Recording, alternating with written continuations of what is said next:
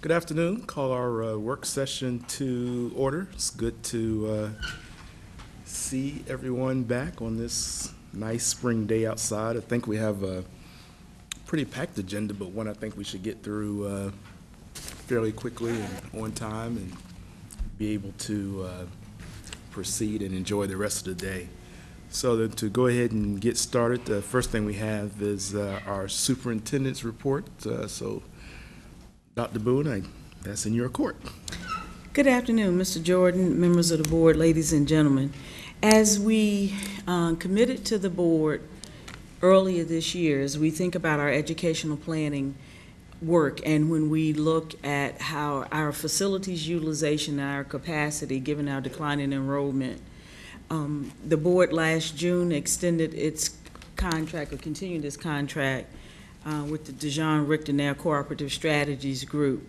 And as a part of that work, we've been engaged in several conversations about how do we approach the opportunities that we have before us. Additionally, Tracy Richter was with the board, I think, a few months ago, doing an update as we were dealing with addressing the enrollment piece as part of our budgeting process.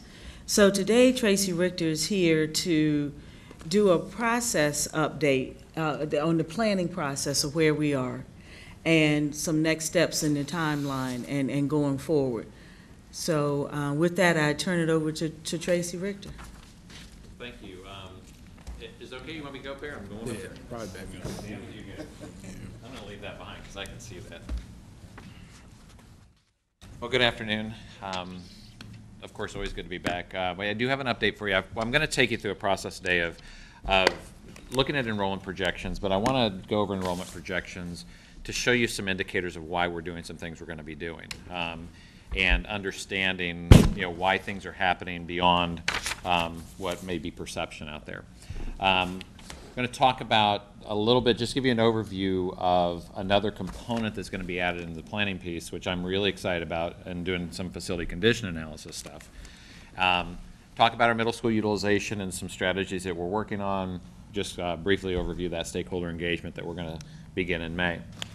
I start with projected enrollment by looking at birth rates. And I think this is important because as we look at declining enrollment, and in Norfolk, but I will tell you, even across the urban landscape, across the country, this decline of birth rate is having a pretty large impact on decline enrollment. I think that there is perception out there of, underperformance, or they're the urban schools, so we're not going there, and just go down the list of every excuse you've ever heard of why we have decline enrollment in urban schools. But when we start to look at it, something as simple as a demographic influence, there is a direct correlation to what we're going to be seeing here. And what I want to do is kind of take you through that pathway of why you see some of the charts you see. So if we look back a little bit, we saw in the last 10 years the peak enrollment being that 2007 class, okay? So a birth year. Well, that class right now is your 4th grade class, okay? And so understand they were going to enter into your school about 2012. That makes sense, a 5-year, your birth to kindergarten. We all know that. So as we look at this big chart here that I put on here, that I fully don't expect everybody to read all this, but what this is our cohort survival map. Okay, what this shows is a progression of year-to-year survival ratio of birth to kindergarten, birth to 1, and then your survival ratios as you go grade to grade. Obviously, what we'd like to see is every single one of those being 100% or greater, so you see growth in there. But the one to focus in on when we're talking about, as we're looking at the projected enrollment, is this next chart, which is that circled red. I just blew it up for you, okay? Now, the reason I blew this up is because if you look at the birth to kindergarten ratio there, with the exception of the 2013, which is an anomaly year, which could have to do with Head Start, it could have to do with, there could have been a parochial or private school that might have discontinued for a year or something happened. But if you look at the consistency of birth to kindergarten rates across the board, which is what you see is in that low 70th percentile. So, and this is a birth rate of where students are born, Okay, so it's a place of birth. So we track by mother's address. And so we know that and it's never one-to-one also, that a child that's born here doesn't always show up here, but there's also students that aren't born here that show up here. So it's never one-to-one. But why we track the consistency of 10 years is to show you that you can expect, to your birth rate, about 7 out of 10 children that are born here are going to show up here. And it's a pretty standard rate that you're going to get. Now, can things influence that? Absolutely. But what we've seen in your trend, and any sort of trend out there, is that we're not going to see huge deviations from that. But in case we do see that, we're always tracking even birth first. We want to kind of see if there's any consistency there. And guess what? You still see some consistencies there as you go across there. And, you know, so that all being said, that declining birth rate has a huge impact on that entry-level kindergarten. And so if we look then historically at the historical enrollment that you see that kindergarten of 2012, that 3026, well, guess what? That's your 2007 birth right there. So that 2012 kindergarten, that 3,026 students, you see that's your highest enrollment in the last 10 years. There's a direct correlation to that highest birth rate of 2007. And because of your consistent survival ratio from birth to kindergarten and going across, you're going to see that continued decline. Now, so with the anticipated 400 less births in this year's data that we see, or in the 2012 data, those children are going to show up in kindergarten this year. That 2012 birth is going to show up in the 2017 birth in kindergarten. So with 400 less students at 71 or 72% consistent rate, you can expect that there are going to be less kids just due to a demographic factor, not because of anything you ever did in a school building, not because of any facility condition, not because of any sort of demographic movement in your city. It is just a simple demographic shift.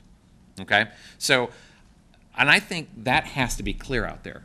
I think we have to help people understand that we're going to see leveling off of birth rates, because we are, probably linked to more economic conditions than anything. You guys have a Navy influence that a lot of cities don't have.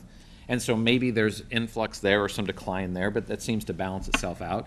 And the Navy is a really good communicator with you to know those trends and to make sure there's a great partnership there. So, but I don't expect that we're going to see any major either blips or increases that we can see yet.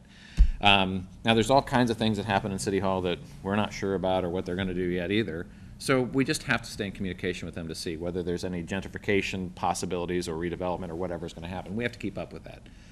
So if we look at the projected enrollment, and I look out at this projected enrollment, and this is the reason why I go through this, is that as I look at that 6-8 line at the bottom, and follow me on that 6-8 line. Yeah, the grades 6 through 8 on the bottom of the chart. Next page. Yeah. So you can see that even though we see a utilization issue at the middle grades level, and we know that, and we'll get that to the next chart, but what we can see is a real stable enrollment at the middle grades. Because remember, the biggest class that you have is a 4th grade right now. And that 4th grade class is going to take a few years to push out of that middle grades education world, okay? Now, here's what the concern will be, is that if you go 4 years out, and then the next 5 years after that, if the demographic holds and the survival ratio holds and the consistency, you could expect a 600 student drop in 5 years at middle grades. So these ebbs and flows of enrollment and how they pressure our buildings and but in our current state, how do you react to that? Now, not that we're going to talk about high schools, but let's talk about high schools a minute. Because if we really think proactively, and we think, okay, if it's 4 years down the road, well then we're going to see 4 years of a big enrollment in high schools that we're going to have to live with. But understanding the next 4 years, you are likely to see a 300 or 400 student drop at the high schools, so as to not overbuild or to consolidate too quickly in seats that you may need later or in time.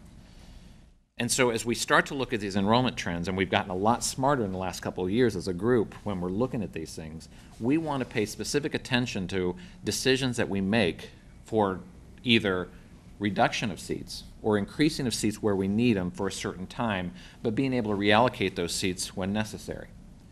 And our building should handle some flexibility like that.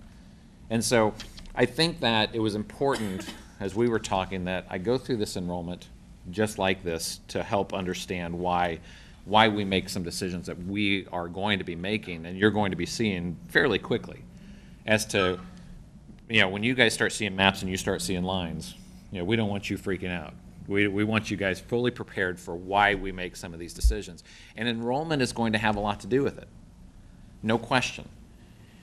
And so, are there any questions on that enrollment piece that you see? Is that okay if I take that break right there?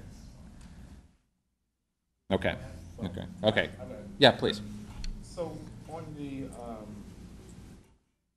I guess the last chart. Turn your mic on. Oh, sorry. On the last chart that we looked at, so we see about a if I'm reading this correctly, about a 7,000 student gap between K-5 and 6-8. Is that correct? K-5 and 6-8. Yeah. Okay. And we know historically we've seen that drop, but is there anything that you've determined thus far that causes that, or is that kind of typical of what you see across the board in divisions like ours? So let me jump back really quick to that survival ratio table for you, if I may. I may go back to the bigger one. And even though that's hard to see from out there, but if you go to that chart right there, you know, typically what you're going to see is between that 5th and 6th grade, you are likely to see one of the lowest survival ratios from that. Okay, so what happens at the 6th grade level is that this is where, and nothing's typical, but this is where the typical drop happens. This is where, you know, parents aren't comfortable with middle grades education or if it's a middle school or if it's a K-8, it may make a difference, but, you know, look, parents fear middle school, and they do, and there's no reason to, for all you watching out there, there's no reason to fear middle school, but there's a real decision to make at that point. And so what you see is either, you can see in some districts where there could be an exodus, but, you know, in cities that have an urban core that have suburban rings, what you see is a 6th grade bump, typically. You see kind of that going to the middle schools in the suburb areas or that next tier level schools. And so you will see in those core urban centers, you will see that decline. Now, also because there are clear parochial choices and, you know, other choices like that cities can offer that other towns can't offer, you see that too. But if you look at the 8 to 9, now this one's really important because I know you guys, you're going to dig into this, Matt, and you're going to ask questions about this later. So if you look at that 8 to 9, you see those 125, 130, 145, you're not having more kids show up. But so this is what you got to do. You have to look at the 8th grade to the 10th grade. Because here's what starts to happen is that as students get into high school, if they don't have enough credits to be considered what we might consider a sophomore, we still consider them a freshman in that October count because they don't have the credit hours to get there. But in the next count, because they typically then get their sophomore credit by the end of their sophomore year, then we see that catch up. And so what you see is then this kind of slingshot back to this 70, 65%. And so that 9th grade is kind of is a weird data set that has to be explained a lot. Because what you're doing is you're counting a certain sector of, but what this can show you oftentimes in your survival ratio from 8 to 9 is what's happening at the 9th grade. What's going on at the 9th grade that we're having years that we get, you know, 145%. is there something going on that we aren't getting our freshmen to their sophomore credit hours? Or so what it does is it informs our academic team to say, hey, look at these survival ratios, and that one year where we had 126, that's actually a pretty good year. I mean, you're always going to get a group of students who aren't going to have enough credits. Whether it's a gym credit or something like that, they're still going to miss one. But if you could target that freshman year to be in that 120 range, you are in really good shape in your high school, because then the survival ratio stays, which is, to me, if you look, the real trend shows that the lower that survival ratio at 8 to 9, the more you're going to keep kids going all the way through high school. And so it's a critical year. So that can help influence, again, some grade configuration decisions, some transition decisions, and how we do planning like that. And so I don't see anything that's really atypical. Obviously, I think the goal we should look to is how do we grade progress to make sure that we get those numbers to 100%, not 97 or 98, which are still good numbers. But for every 100 kids we get, we lose 2. When you have this many students, those 2s add up. And we can't have that. So our goal should be to get those numbers to that, close to that 100.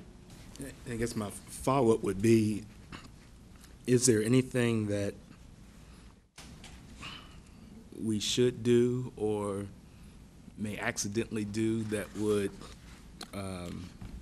change the gap that we're seeing right now going into middle school?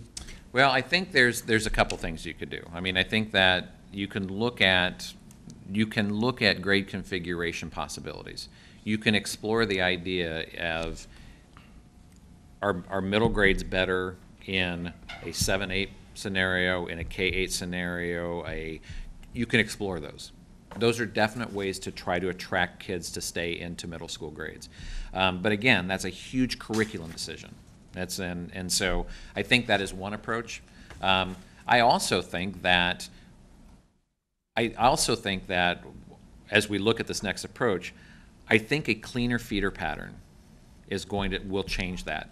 I think that as you still look at today's boundaries and some of those elementary, and 2 years ago, almost 3 years ago now, when we showed a direct feeder pattern and we showed improvements in diversity at schools, we reduced some hyperpoverty, reduced that, but we had to do that by adjusting some of the elementary boundaries to be full feeders into their middle grades programs.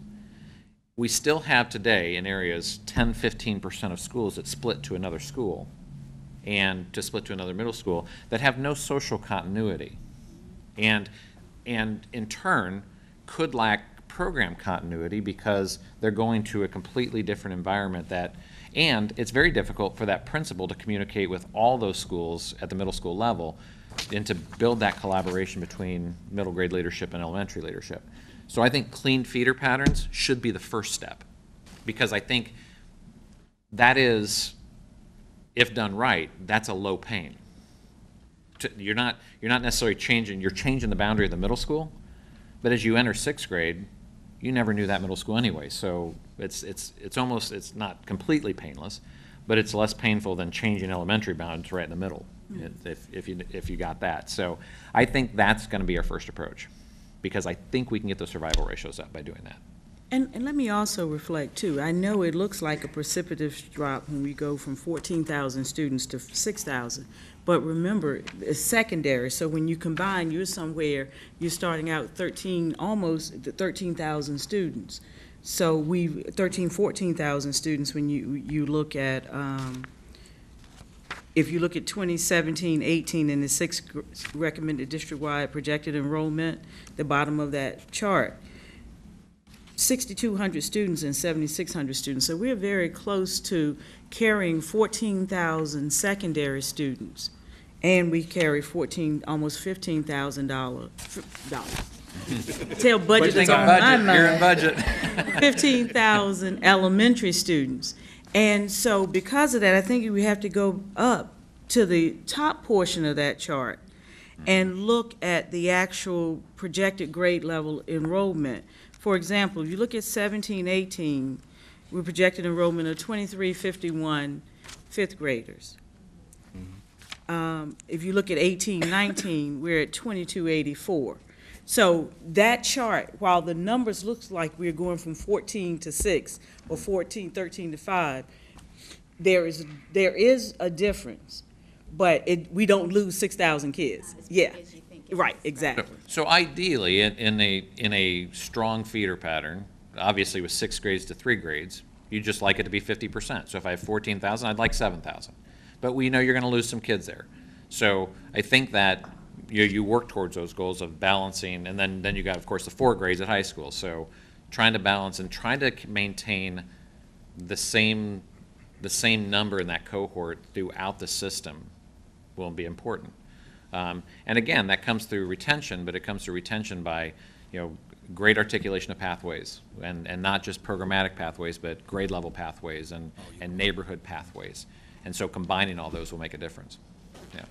And again, as you know, we really pay attention to those, the balance and equity in the socioeconomic sense. One of the board goals that has been established since we started planning the way we have was doing that. And again, we are working toward middle school feeder to do just that, to help alleviate some of the hyper poverty areas. Obviously, in a district that has an 80% free and reduced lunch, you haven't got a whole lot of leeway in that, but you can do it, and there's great pathways to do it. I'm telling you, I walk 2 schools a day, and I'm excited about what's going on in your buildings. I mean, I am really excited, and it was a direct feeder pathway, and I can see why there's progress happening. And so by knowing those kids know when they get in kindergarten, they know where they're going. And they know where they're going, but they also have choices out there too. That is such a comfort to families to know that, and we'll keep them here if they know where they're going. And so I think that, again, that's why I wanted to hit this projected enrollment and hit it pretty hard, because I think it's a big driver for us in what we do. So if you look at any more, Mr. Jordan? Is that okay? Yeah, I'm good. Okay. Okay. So we show you the maps because, we're map crazy, but just to show you some of the trends that are happening. Again, we can look at the enrollment numbers all we want. I'm more focused on trend. I want to make sure that I'm obviously concerned as your planner looking at how many seats we're going to have serving kids, but I also want to see the trends and look across the division to see where I can expect some growth in that projection, because remember, we do live in projections also. Dennis does a great job on the attend projections and projecting the enrollment out there. But when we start to focus on where kids live and those projections out there, we want to see some areas of growth and decline, and then that will also help us articulate cleaner feeders and how we do that articulation. And obviously we can dig a lot deeper into some of the data of the students. Well, and obviously this will relate over to the middle schools then, because of those feeder patterns. And then we haven't shown the high school here, but the high school is going to show basically the same kind of trend out there. So you see these areas of decline, you see the areas that are pretty stable out there, and you see some growth areas still. Now, again, this is how we see it in today's world, with the permit information we have, with the birth data we have, with the communications with the city planning department that we have. This is how we see this. But this is why we do this every year, is to make sure that we're capturing the trends that are going out there. So if I look at the middle school data summary, though, this is where the key focus starts to become. Is looking at this middle school utilization to see where we are. Lake Taylor becomes our focus because Lake Taylor has a huge impact from the K-8 at Camp Estella. Yes? No, go ahead. Mm-hmm. You said projected live-in enrollment change. Is that, okay. So we're talking, if it's a darker color, then you have a greater than 10% increase in the live-in enrollment. Correct. Okay. Yeah. And so, now again, you've seen Live Attend charts that we do. We always take into consideration that you're going to have transfers across boundaries. And we're always going to have to consider those. But again, but the pathway of this from the beginning is that investment into that neighborhood school and the school that's in their backyard, to see if we can, not that transferring across the boundary is a bad thing. We don't put judgment on that. But what we want to make sure is that neighborhood school is a choice. That it's not that if I don't get the choice school, I don't have a choice. The neighborhood is your choice. And then you can choose selections based on your abilities. That's where that's where we drive to. So that live-in is important for us. And again, this is why we do this one every year, is because the city can do things that are beyond our control, and we want to watch that. We want to, and not that they're, and I don't say that in a negative connotation. I mean that in that, you know, they're always approving permit information. They're always looking at redevelopment and gentrification of parts of the city. They look at, you know, demolition across the city. So we want to pay attention to that because that really can impact what we do, and how this map can look. But I mean, I think, again, we are so in-depth in the data now that we can make that sharp turn when we need to. If something happens, we can make the sharp turn and relay that information to you very quickly at this point. And that helps us tremendously.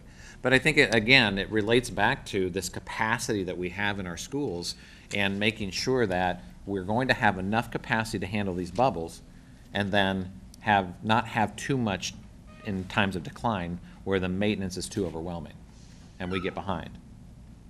And spending operating dollars on empty seats, because we don't want to do that.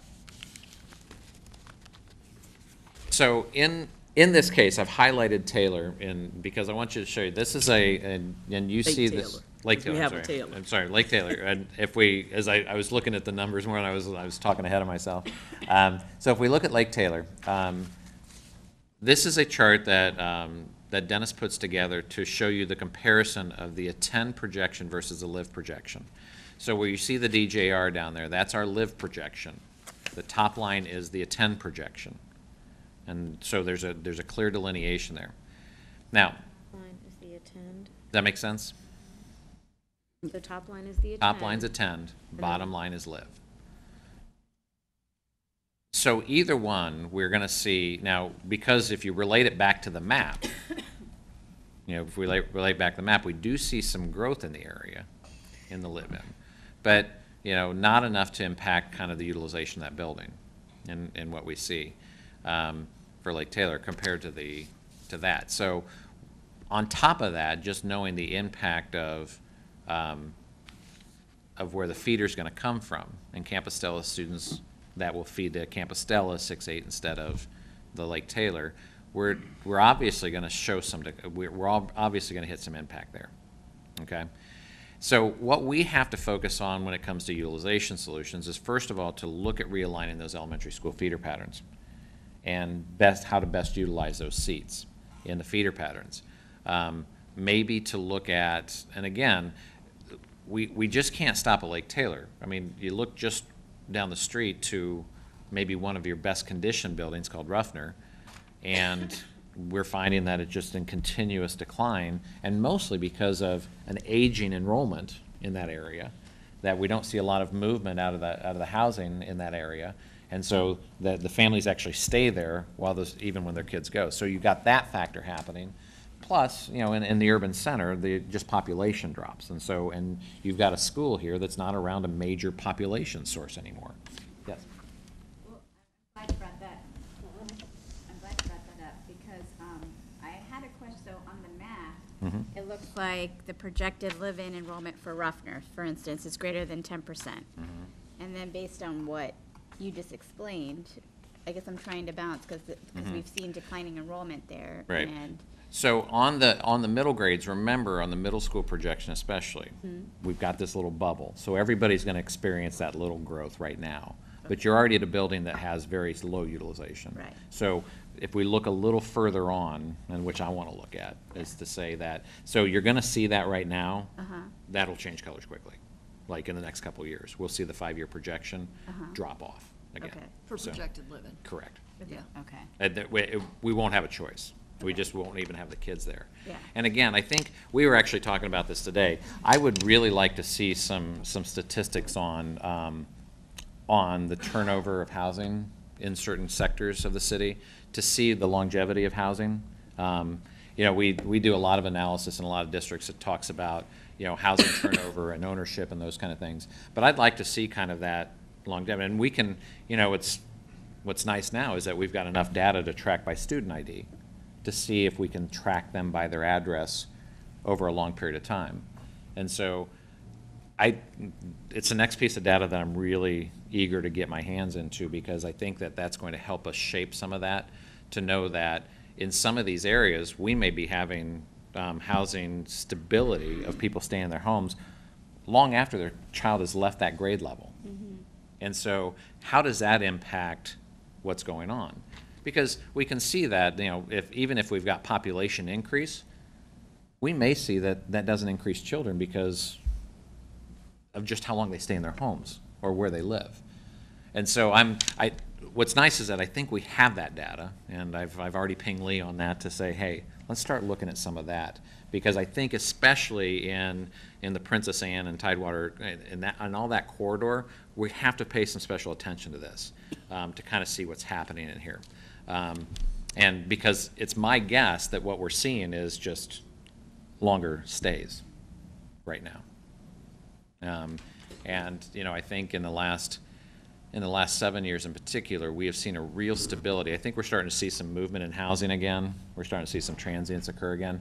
But the last 7 years, we have not seen that. We have seen a real stable, non-movement. Housing rates aren't, big startups aren't there. We don't see movement around. People are staying in their homes. They're cautious about what's going to happen. But I'm kind of curious to see what's going to start to happen again. Yeah. On the middle school data summary, you have Lake Taylor with an *1, Rosemont with 2. Where are those footnotes? Those, and I should have taken those off. Those are referring to something on the bottom of this chart that, Dennis, do you remember what those references were? Well, Rosemont is a 10, is a choice school. Is a choice school, yeah. When you look at the John Richter's numbers, Rosemont and schools that do not have attendance zone do not show up. They show where the students live. Right. So that's why there's an asterisk there. And I believe Lake Taylor's was flagged as a 1 because of the Southside STEM Academy That's what I becoming meant. K-8, and that's a transition school because of that. I pulled this one. I think you already have this sheet somewhere in some data point. I pulled this specifically out to look at these. Because like you do see Rosemont, we don't do a live-in. Right. Because you can't. Right. I think in the combination of what you're going to see is that as we explore the focus on utilization solutions, especially at the middle grades level, that the 3 of these are going to come into play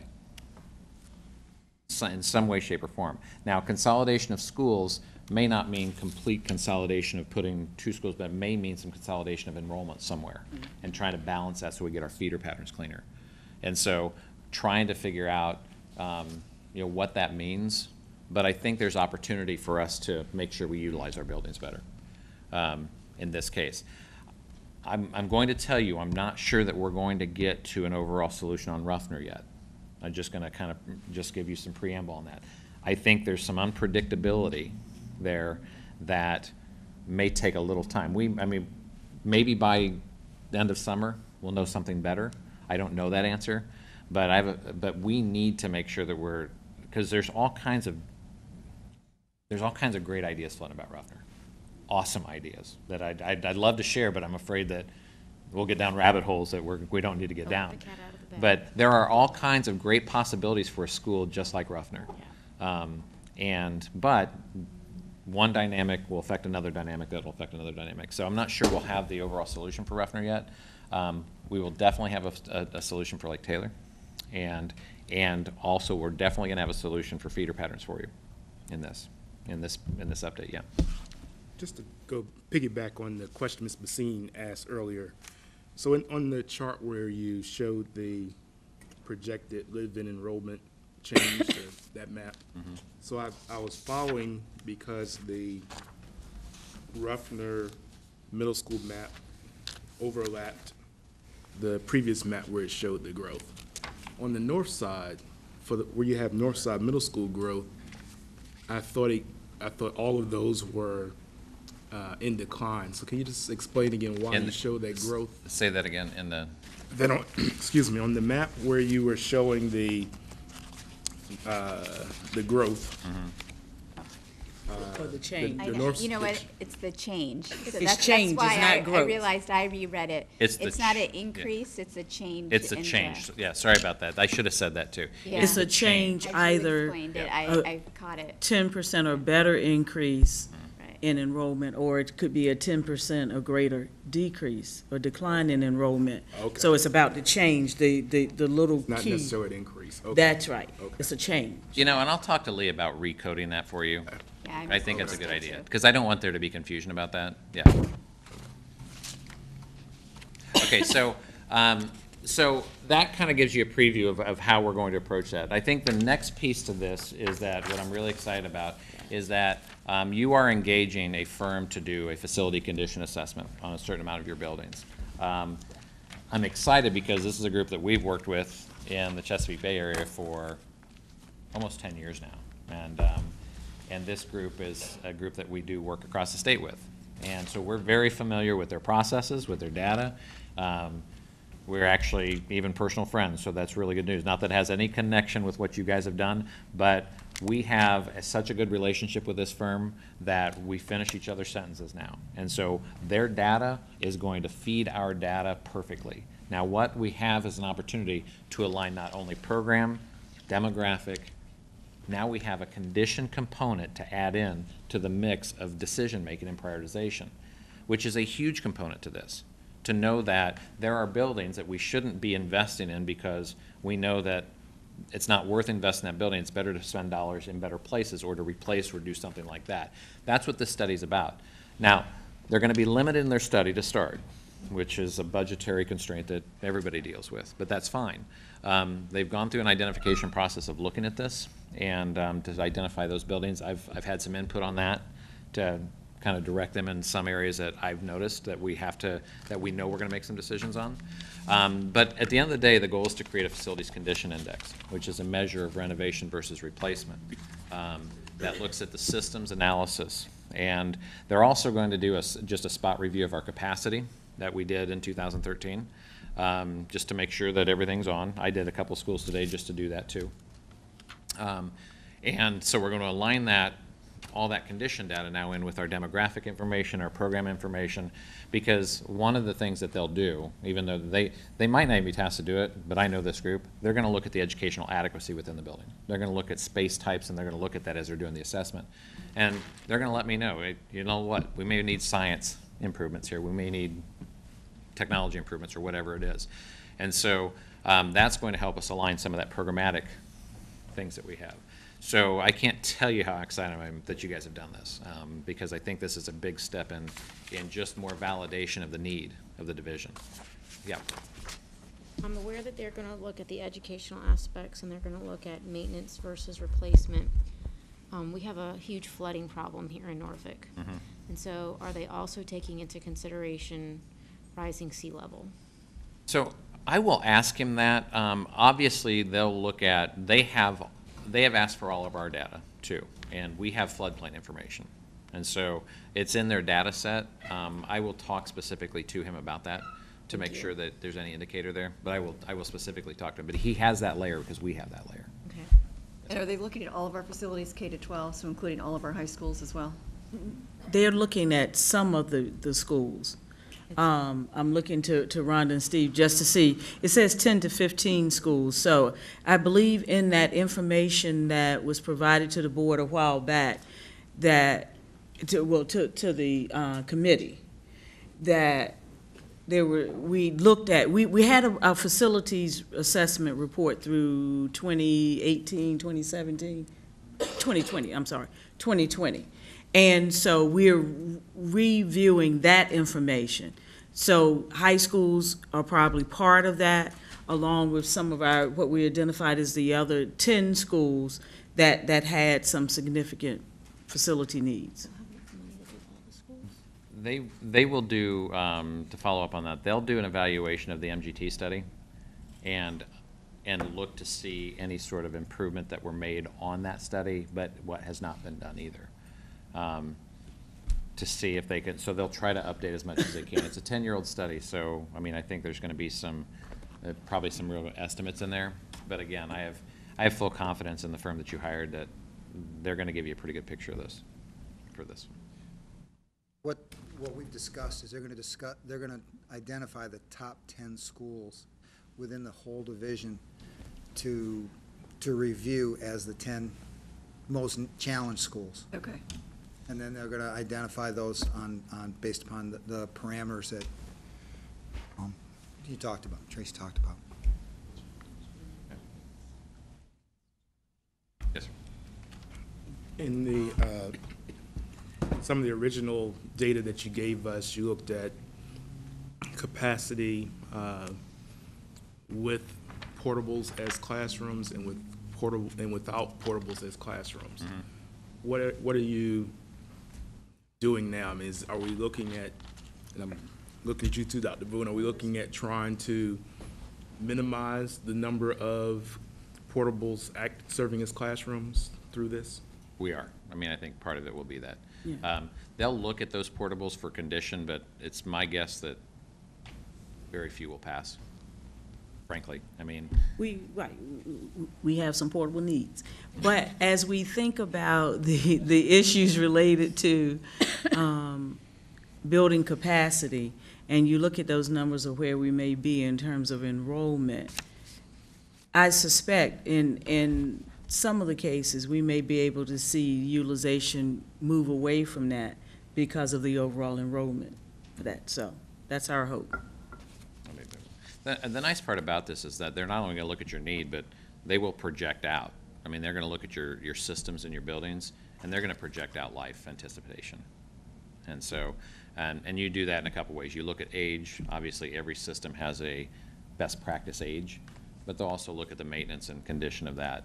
Yeah, I was in Lake Taylor today, and you have boilers in there that will last another 100 years. They were built so well. I mean, so, but age sometimes doesn't matter when they've been well maintained or they're good quality product. And so, again, you bring that experience in to know that they can give you anticipated life also, to let you anticipate some of those needs. It's a great tool. And Tracy, you also mentioned that, you know, we certainly need to know what the city is planning to do with areas in the community. Are you all sitting down with them this summer, Dr. Boone and Tracy, to understand what planning is doing? We're actually in regular conversation with them. And as things are coming out, we're being informed. Right. So we're hoping to learn some more in the next week or two. Good. Yep. In terms of what some of the city's thoughts are. Yeah, that's critical. Yeah. Oh, yeah, definitely. And one of the things we had talked about, during this budget discussion was also at the policy level. Yes. Looking at it, we've also had extended an invitation to the Housing Authority and others to also look at that at a policy level. So we have that opportunity as well. And I actually working on a meeting with the Housing Authority, probably, if it's not the end of this week, early next week.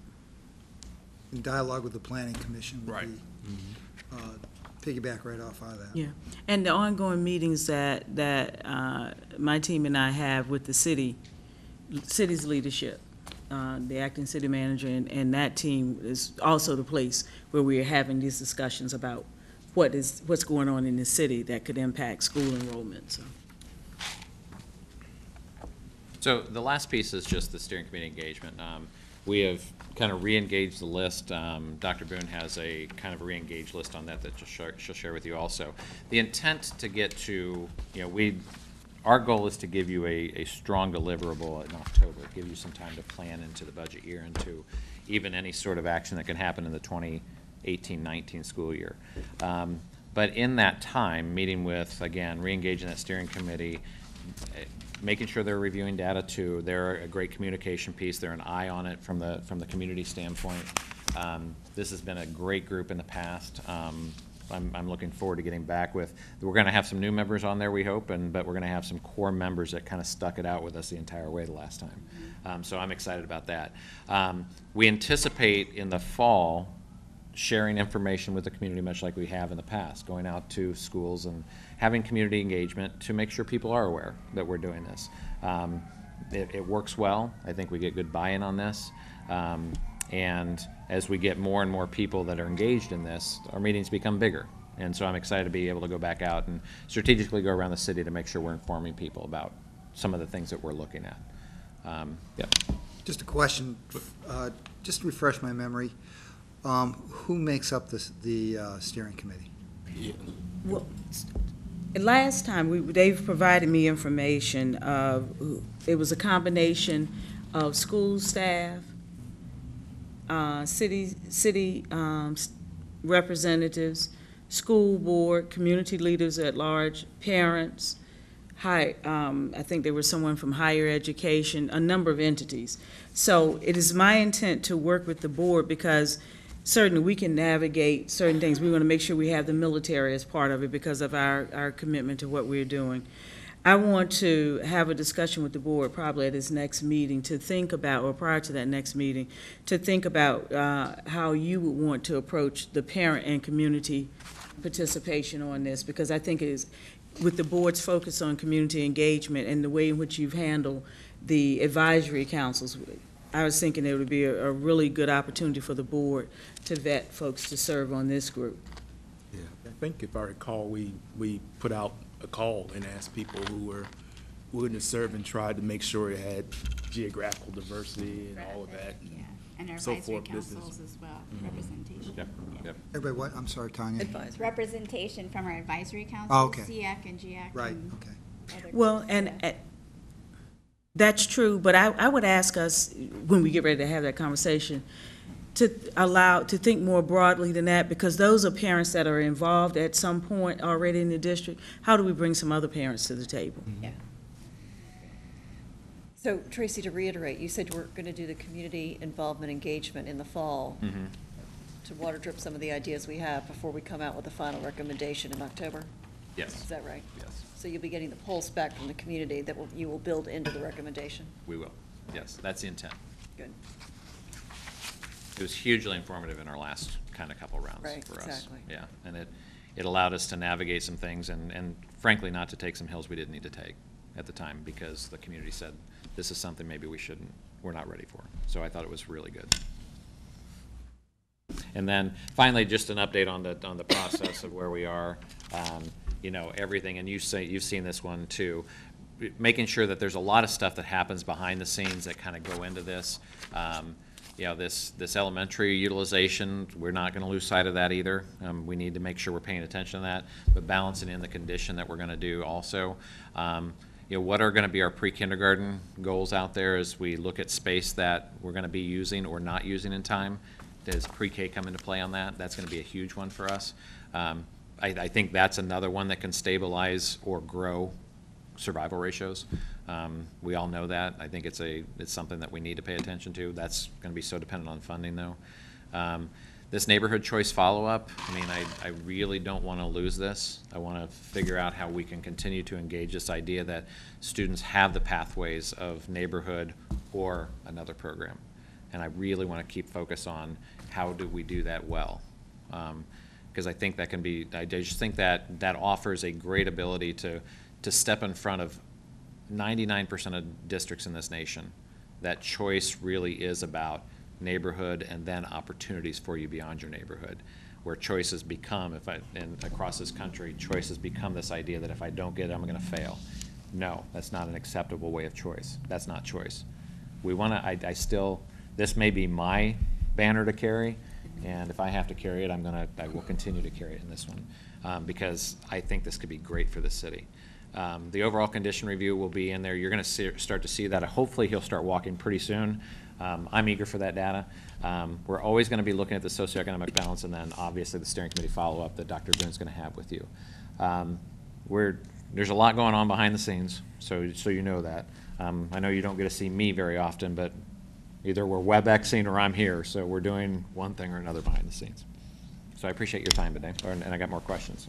And if I could just make a comment before the questions. I said it the last time that Tracy was here, but what a pleasure to be able to engage in the types of very deep conversations that we have with the team, and to go back and forth around ideas and the real substance and the deep dive in the data. Kind of work I like to do. So I appreciate the work that we're doing with Tracy and his team. Gabriel? Tracy, when you are looking at your board recommendations by fall 2017, and I'm going to just hone in on the pre-K that you had just mentioned, is it your goal to strategically look at pre-K so that we can increase what enrollment we have in the live-in area? Because right now, through Norfolk Public Schools, our pre-K is for students who qualify for a very certain number of qualifications. I know that the board has thought about the idea of mixed income pre-K, And so strategically, if we're going to use that as an option to help build our live, and I might not be saying this right, live-in ratios or survival ratios, Sure. is that something that you are looking at when you say pre-K options? I'll let you start and then I'll. Right. Right. The pre-K options initially is about capacity to serve pre-K in existing buildings versus the 2 center-based programs that we have. We know Willoughby will become a full center, pre-K center, once grades 3 through 5 enroll in Ocean View in the fall. What you're asking is that deeper philosophical question around whether or not we should move in that direction. And that, I've heard the board, have discussions on that. I think one of the things we have to do in that, we can certainly say where would we have space available for pre-K classes. But because most of our elementary schools are, with the exception of a couple, are at or slightly above capacity, we don't have excess capacity, even with the small schools. A school like St. Helena, whose capacity is around 295, 300 students, they're enrolling 276 students currently. And so there's not that we have a lot of excess capacity in our elementary schools. That's part of a programmatic conversation that we'll need to have in terms of direction by the board and how we would approach that.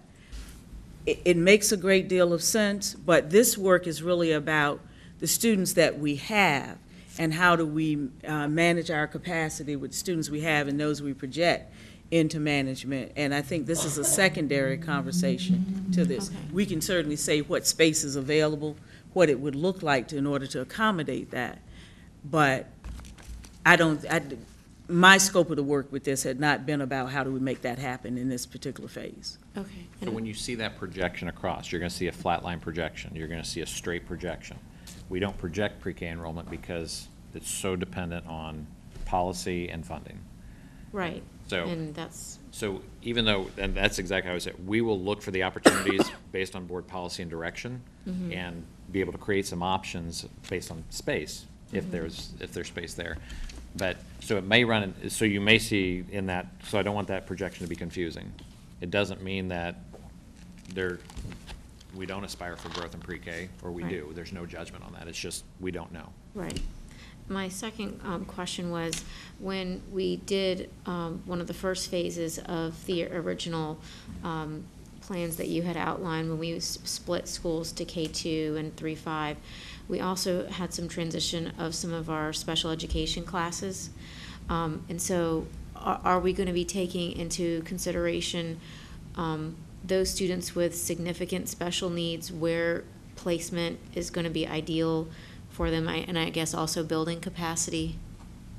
So when what we do look at when we're doing those kind of, those sliver adjustments and those feeder adjustments, we are making sure, for instance, it's one of the reasons when I was at Lake Taylor today, I was looking at special ed space. I was looking to make sure that, and we also have the data on it. So we're not going to, if we have that issue, we're either gonna have to make an adjustment to the facility to accommodate it or figure out the service delivery model.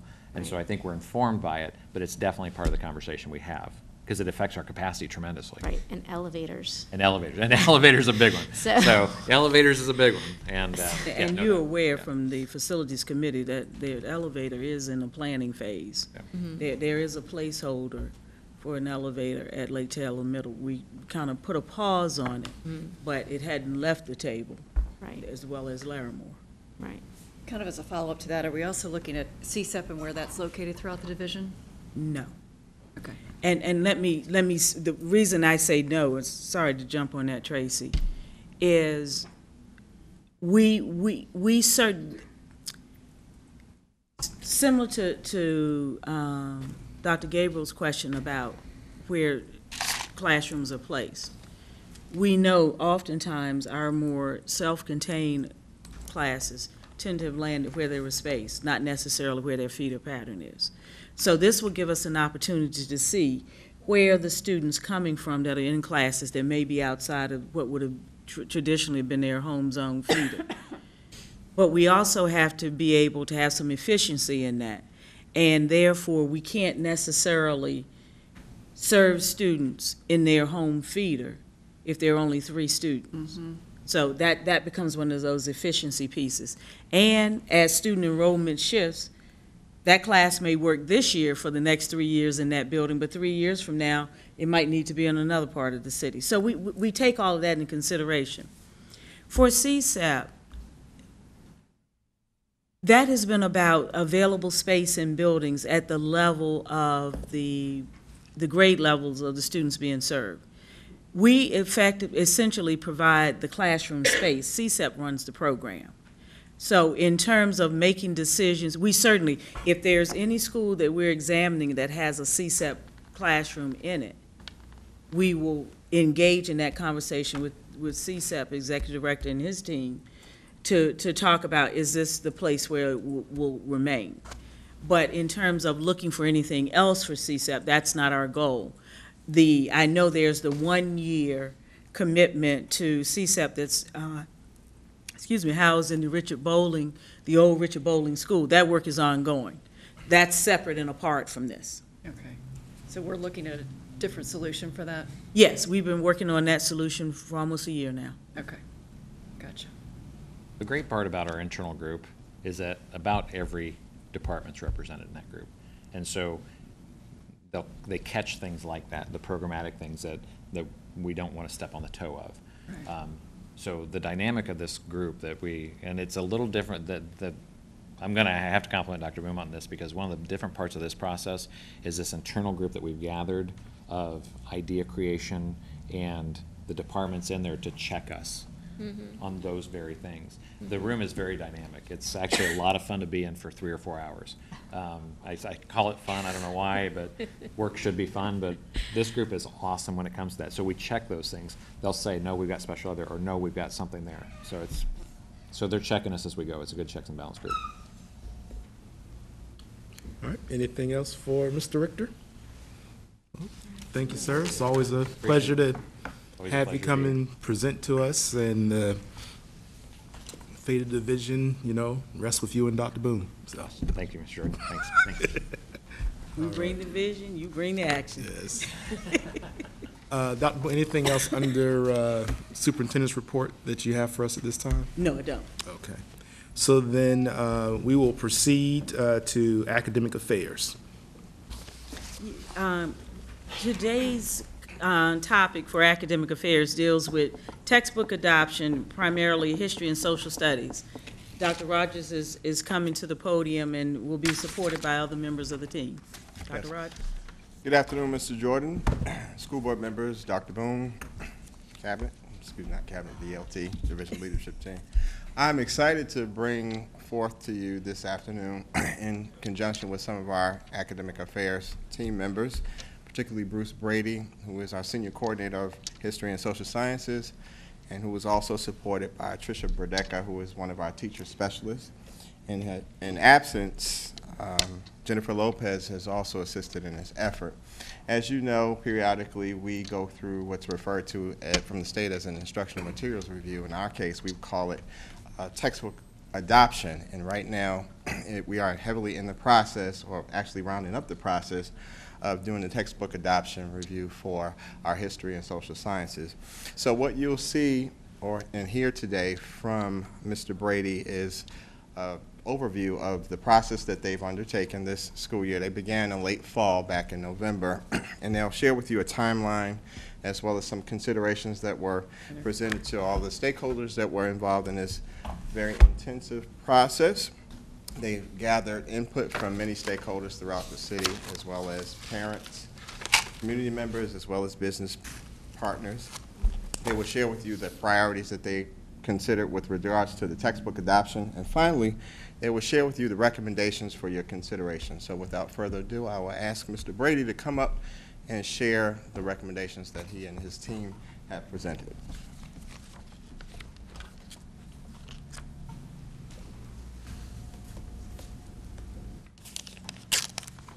Thank you. Good afternoon, Chairman Jordan, Dr. Boone, and members of the school board. Our recommendation of history and social studies textbooks this afternoon is the culmination of 6 months of a tremendous amount of work by a lot of people, Norfolk staff, community members, partnerships with those folks with the textbook publishing companies. We have evaluated over 120 different titles as a part of this textbook adoption. And I completely feel and have the utmost confidence in the textbooks that we'll be recommending to you for adoption. The selection of textbooks plays a critical role in supporting classroom instruction, supporting our teachers and our students as we increase academic achievement for all students and work towards ensuring full accreditation. So these textbooks play a very important role in that process of instruction and achievement.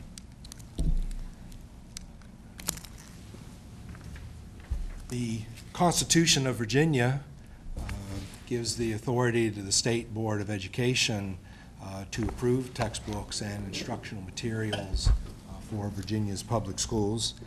And the Code of Virginia also states that local school boards may adopt textbooks that are not on the board-approved list, provided the school board selects such books in accordance with regulations that are put into effect by the board. Our own Norfolk Public Schools policy also deals with the selection of textbooks and acknowledges that the state board provides a list of textbooks. But again, the last sentence in that first bullet that states local boards may adopt books which are not on the state adopted list, provided the selection is in accordance with the specified guidelines. And that next bullet lays out those guidelines as to who should be involved in the committees and in the evaluation of the textbooks. Now, although the State Board of Education adopted new standards for history and social science in 2015, they adopted a new curricular framework in 2016, and new standards were to be implemented this coming fall. We were told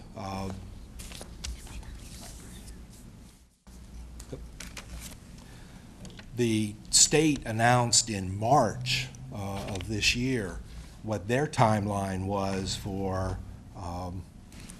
adopting textbooks and coming up with a state list. We had already started our process knowing that the new standards were to go into effect, and we originally saw a parallel adoption taking place as the state was doing their work and we would be doing our work, and we'd all end at the same time and see where we were all at. But the state now has a timeline that doesn't have them providing a list of recommended textbooks until at the earliest spring of next year. In March is what they're shooting for. And we had already started our process. And in considering the fact that, you know, they're not going to have textbooks out until next year, our contracts with publishers expired this school year. It was the end of the 7-year contracts from the previous adoption. Knowing that we're going to move forward with implementation of the new standards in the fall. Knowing that we need instructional materials in the classrooms that are going to contain the new content from the new standards, that are going to address the new and more rigorous essential skills of the standards, that will address the huge reorganization of content K-3.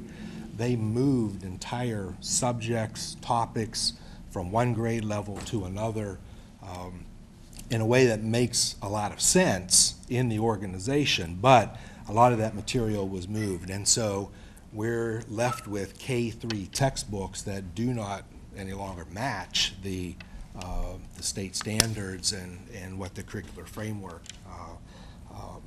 has. Also moving forward with inquiry and skill-based instruction, incorporating new technology that's available with the social studies textbooks. The last adoption was, I believe, in 2010.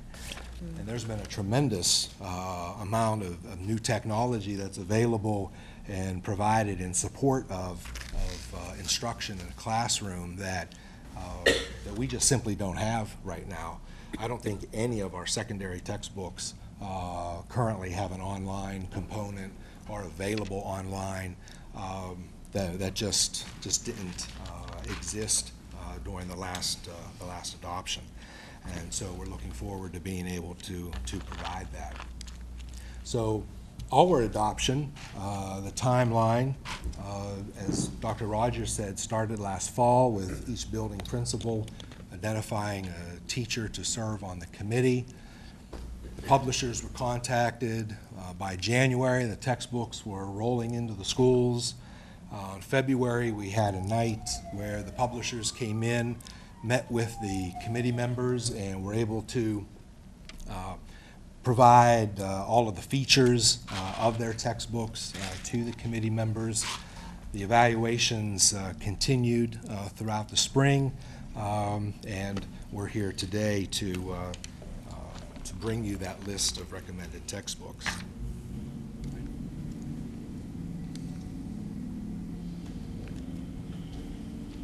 A little bit about the evaluation process. Although each building had a teacher on the textbook committee, all of the teachers were involved in the evaluation process.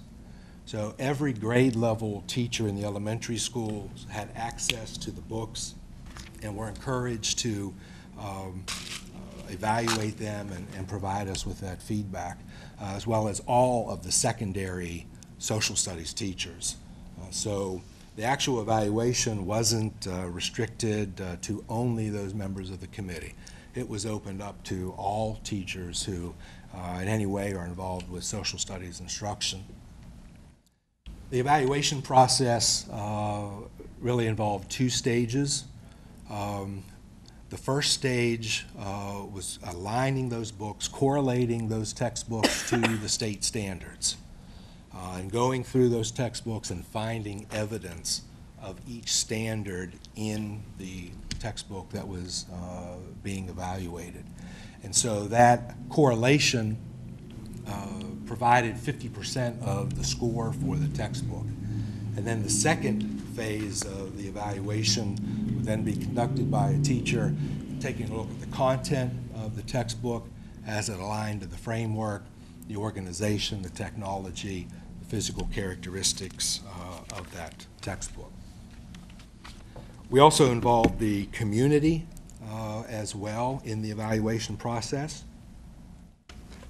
From January the 23rd to March the 1st, the textbooks were on display in 5 of the public libraries. The Norfolk Schools website announced that display and that the community was welcome to participate in the evaluation and could submit evaluation forms to us. We had elementary textbooks at 2 of the libraries. Grades 6 to 12 were at 2 other of the branches. And then the whole group, K-12 plus advanced placement, were on display at the Slover. And the libraries were tremendous to work with. They accommodated us. They gave us great space. And in the Slover, we had a wonderful location. We were right on the first floor near the elevators. You know, you really don't think could get very far into the Slover without seeing the display of textbooks there. So the public had the opportunity to review textbooks and give us feedback. They were able to do so both electronically or through a paper evaluation. The evaluation forms that we did receive were very positive in their recognition of different features of the textbooks. Noticing the layouts, the visuals, the vocabulary work. Was very impressed with those features that were highlighted by the public that submitted the recommendations. There was a few comments about the lack of internet being addressed, and also some comments about the textbook publishers themselves and their power in the education system. But all of the textbooks that are being recommended, without exception, had excellent comments and reviews by the public. So it was nice to see that the public comments really meshed with the recommendations that were coming from our schools and from our teachers. The textbook publishers also, to make sure that we're getting quality products that are free of mistakes, have provided us with certifications that their textbooks have been reviewed by at least 3 content experts, and we have the credentials of those experts. They have certified that their textbooks are free from any factual or editing errors, and that those textbooks have also been reviewed for typographical errors. In moving forward, we'll also be working in partnership with the publishing companies to provide professional development for our teachers in the use of those textbooks, in the use of the technology, the online components, so that our teachers will be able to provide effective instruction with using the new textbooks. And right now, a lot of our social studies teachers aren't familiar at all with those types of capabilities that the textbooks and the publishing companies are able to provide. So we will have PD scheduled for August throughout the school year, and those companies will come in throughout the year and work with schools, with grade levels, with individual teachers, whoever needs that assistance. They'll be coming back in future years to work with new teachers and providing professional development for the life of the contract. They'll be there to assist us.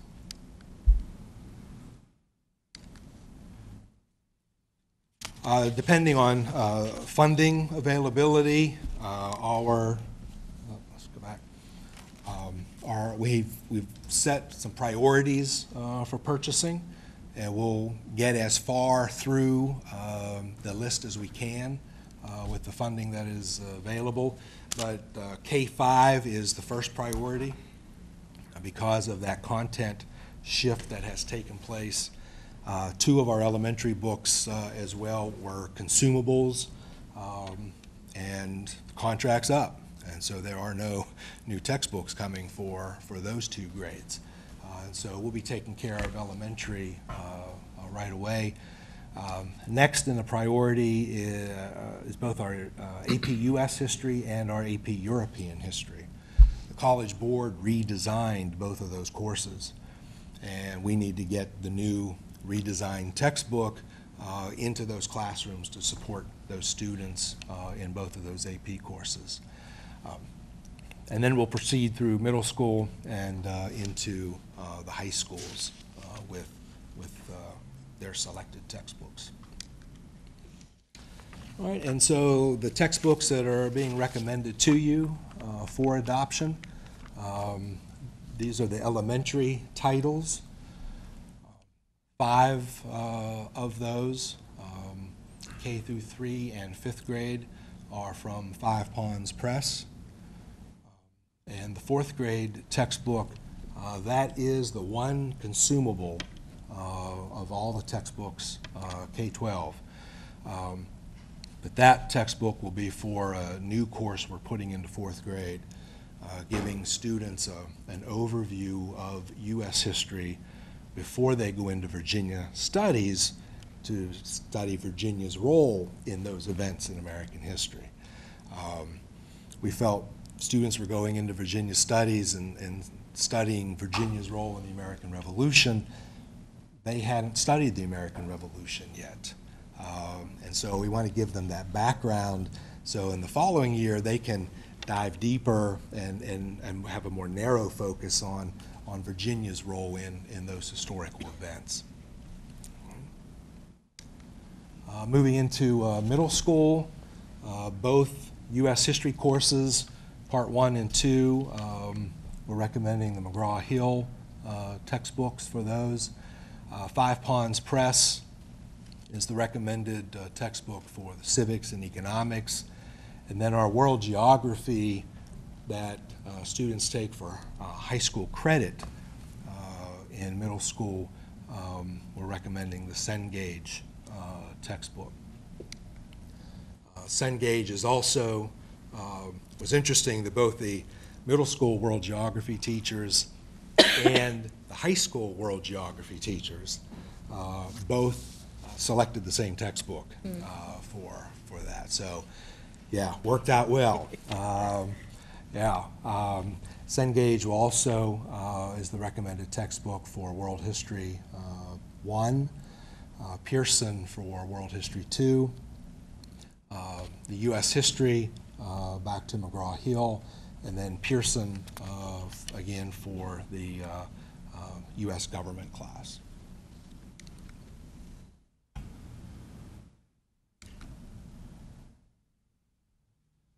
Our electives for psychology, sociology, and our African American history course, HMH, and 2 McGraw-Hill textbooks. And then finally, our advanced placement courses. Those 6 courses, a variety of publishers, from Pearson, Cengage, McGraw-Hill, also Bedford, Freeman Worth for 2 of our AP books. And again, we'll be trying to provide that AP European and AP US history textbooks immediately. They're high on the priority list for those classes. All right, and so that's an overview of the process and the results, and if you have any questions. I think Dr. Boone I certainly want to thank Mr. Brady and all members of the social studies team and the teachers for participating in this process. This is one of the most important responsibilities that teachers and others and content specialists have, making sure we have the proper alignment of the resources. And I would say social studies is probably the most difficult content to do adoptions for, because to the public comment that said the power of textbook publishers, we aren't a large state, and therefore textbook publishers try to work with standards in math so that they don't have to redo everything. And every state has its own history and its own set of thinking around what should be taught and when it should be taught.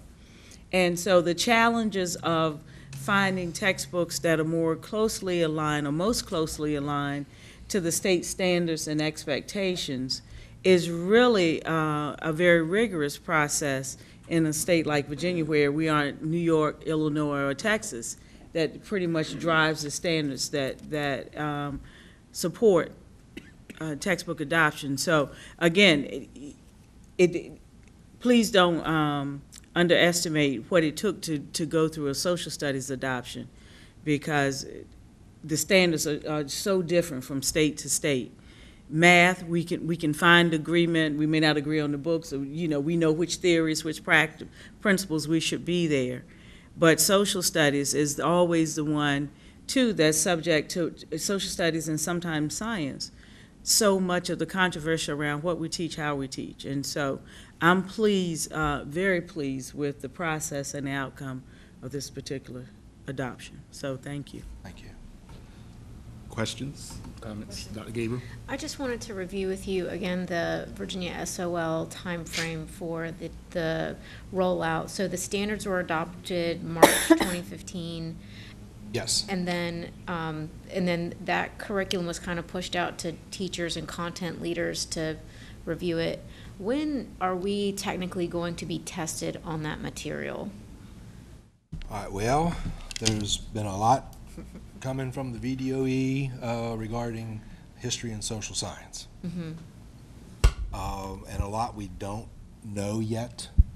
What we do know is that the VDOE told us in January that there will be no new tests created on the 2015 standards. Okay. And so we were all ready to jump into the new standards. We had spent several years preparing, and we were ready to launch the new standards, the new tests, and tackle all of that next year. So the state says there won't be any new tests created for the 2015 standards, and next year you're going to continue to test in all the currently tested courses, but you're going to use the old 2008 tests. Right. Okay. I just wanted to. As well as the push for, again, more local developed assessments. So we're going to have an accountability for results around history and social science. Right. It's just Wednesday, so I'll be nice. It's, I got a lot of week left to go. The true definition of an unfunded mandate. We know the content is important, and so going through the process of aligning textbooks to the standards and curriculum frameworks is exactly what we should be doing, and unpacking for our local curriculum. But the mandate that we have to generate our own assessments as part of an accountability system is an unfunded mandate. So the state gets to tout the fact, and those of us who were at the VSBA Tidewater meeting on Monday, we hear the state superintendent talk about how many assessments we're moving away from. The state has moved away from the assessments. The local districts have been burdened with the responsibility to provide the assessments. And so, as Mr. Brady was saying, you get excited and you're ready to roll, we think we got this going on. And there's a cog in the wheel in terms of, one, what do we have ready based on the assessments?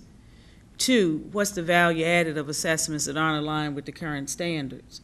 And then three, what's the ongoing work that we're going to have to do to make sure we validate that we have assessments that are rigorous enough to say that our students are mastering the content in the social studies? Mm-hmm. We currently give performance-based assessments in the courses that the tests were eliminated in several years ago. Grade 3, US 1 and US 2 in middle school currently have performance-based assessments. So the state said, well, we're going to keep you in a transition year next year. We're still going to test 2008, but you need to start creating performance-based assessments for all subjects. I don't know if all means all subjects. I mean, this could be a massive undertaking that we may have to begin if implementation of PBAs is what they're looking for across the board. So I just want to clarify, we're not adopting books just because the standards of 2015 are there with the increase in the technology piece and the fact that they've shifted some subject area around. We are adopting the books because A, it's time to adopt the books, and B, because we want our kids to get this new content and delivery of the material. And that is, your assessment is correct. That's why we're adopting. But also, the timing of the revision of the standards is also linked to the timing of renewal for textbooks. That's what it looks like too, right. Right, exactly. If the standards weren't shifting and the content seemed to still be applicable in the textbooks we had, we could recommend staying with the same companies. But because the standards have shifted, and unless, you know, the textbook the teacher is what drives how well we deliver on the curriculum. The textbook is a resource. And so we need to make sure that the resource that we have for teachers and students is the best resource aligned to the curriculum expectations and the standards. Okay. We aren't driving it for the test, I guess, is what we would say to the other piece, the one question, one item that you didn't include in that list. We aren't buying textbooks That was for the subliminal. test. No, I got to make it overt. Yeah. We aren't buying textbooks Yeah. for the test, because obviously we're assessing on 2008. Right. We're buying it in terms of the standards and what our students should be able to know and demonstrate. And so we're aligning resources to that.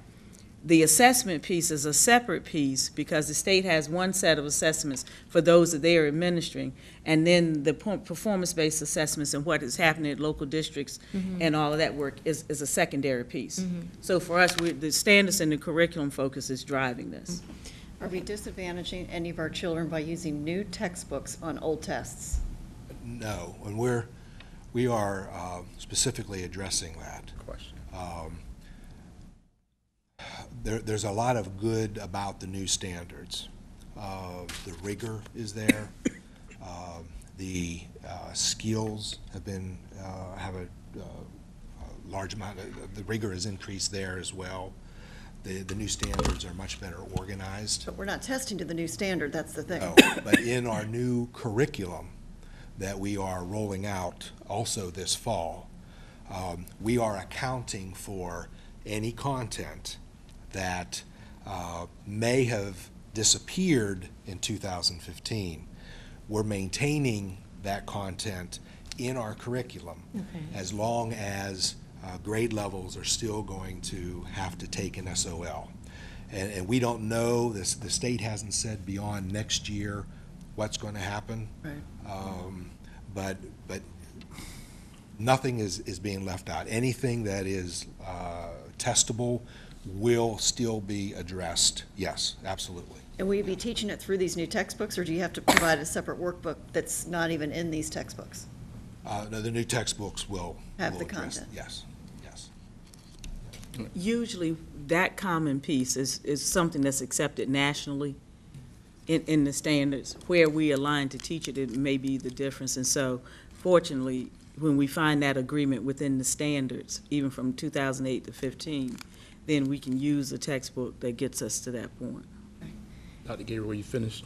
I wasn't finished, but Courtney asked the question, one of the questions that I was going to ask.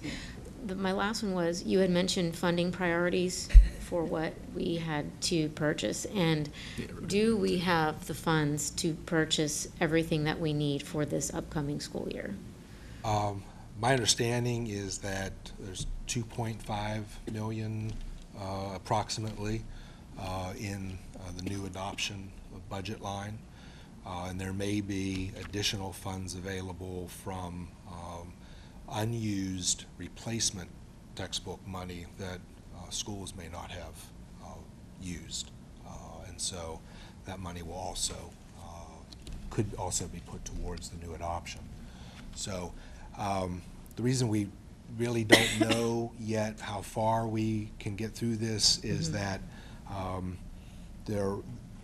after you've formally adopted the textbooks at your business meeting, then contract negotiations will start with the textbook publishers. And some publishers are offering discounts based on the number of titles that you've adopted, and so we really can't narrow down the price specifically at this point. And then there has to be, enrollment numbers need to be looked at for next school year, and grade levels and course requests at the secondary level to see the number of students going into those classes. And so all that will have to be worked on over the next couple months to see how far we'll get. Okay. So we'll know at some point in the summertime if, for example, an entire grade level is not going to be getting a textbook. I'm just saying. We wouldn't divide it by Okay. only certain schools got a grade level. No.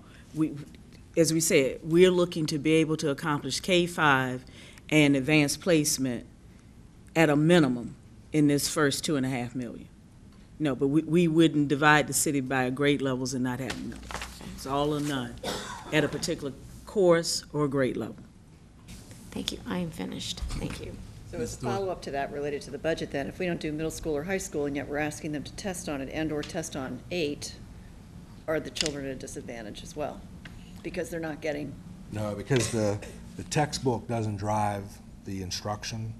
The textbook doesn't dictate what topics we're covering. The curriculum does that. And so teachers will be planning their lessons, delivering instruction based on the curriculum. And the textbook will support that, however the teacher chooses to do that. But the curriculum will be aligned and will include whatever is going to be tested. because I guess our overall concern is that there is alignment, because in years past, in other areas, there hasn't necessarily been alignment, and so we don't want to be misaligned just because of a budget. Right. And/or oddities at the state level that That's right. fall down to us. And because the instruction begins with the standards, the state framework for the curriculum, and our strong written curriculum, it's, those three pieces will make sure that we don't have gaps in the instruction, and how do we support what's going on. As Mr. Brady was saying, some of the 2008 standards are what the assessments are driven by. And so those are resources that we already have on board. Mm-hmm. Lessons for those things are things we can continue to enhance and become proficient in. It's the realignment and context that moves from grade level to grade level, or something new that's introduced, is what we have to strengthen through this, so. And then a non-budget related and last question, do we feel like these textbooks have enough of a technology component, given where the state and the nation and the world's going with using technology more for teaching than hard paper pen? Yeah, there are a lot of different components with the textbooks and with the technology. Some of the companies, the technology allows for the students to be working, in fact, a couple of the AP courses, the students can be working prior to September. They have a prep program online. A lot of the publishing companies have an assessment piece. There's technology where you can have the textbook, and you can the student can use a device to scan the little code, and Right. and it takes them right to a video to watch or a document. So there's a lot of enhancements that I think are going to add a lot to what the teacher can do. And different means of instruction in delivering that content. It's really going to give them options and a lot of variety, which is why the PD is so important, to make sure that the teachers are utilizing those resources and all the capabilities that come with the textbook. Ms. Basine? So just in regard to the technology piece, I think we're going to have approaching this point where it's a fine balance, because the technology should not replace the teacher or the textbook, because as we, research is also finding, yes, it provides flexibility and options in terms of what to present, but for the child itself, the use of technology can have negative implications as well. So in learning and retaining information and such. But my question is, I had similar questions around the funding and how that will impact our textbook adoptions. But I just want to be clear. You mentioned course sequencing and course availability. The textbooks, the teacher and the availability and the desires of students drive the course, not the textbook. The availability of textbooks will not drive. That's correct. Right. What Okay. Mr. Brady was referencing is, once we've looked at the spring course enrollments, the course selections, then we have a projection of how many textbooks we need to purchase in this initial year based on projected enrollments. So the enrollment in the course is driving what we purchase and how much we purchase. Okay. And I believe, I think it's 10% is added to that order, just to cover any fluctuations that might occur before September rolls around. Yeah. Reverend Haywood? My questions were asked already. All right. Anyone else have any questions for Mr. Brady at this time? All right. Okay. All right. Thank you very much. Thank you.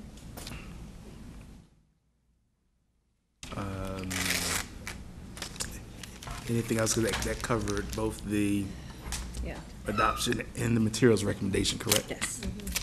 All right. Will we vote on this at our next meeting? At a business meeting.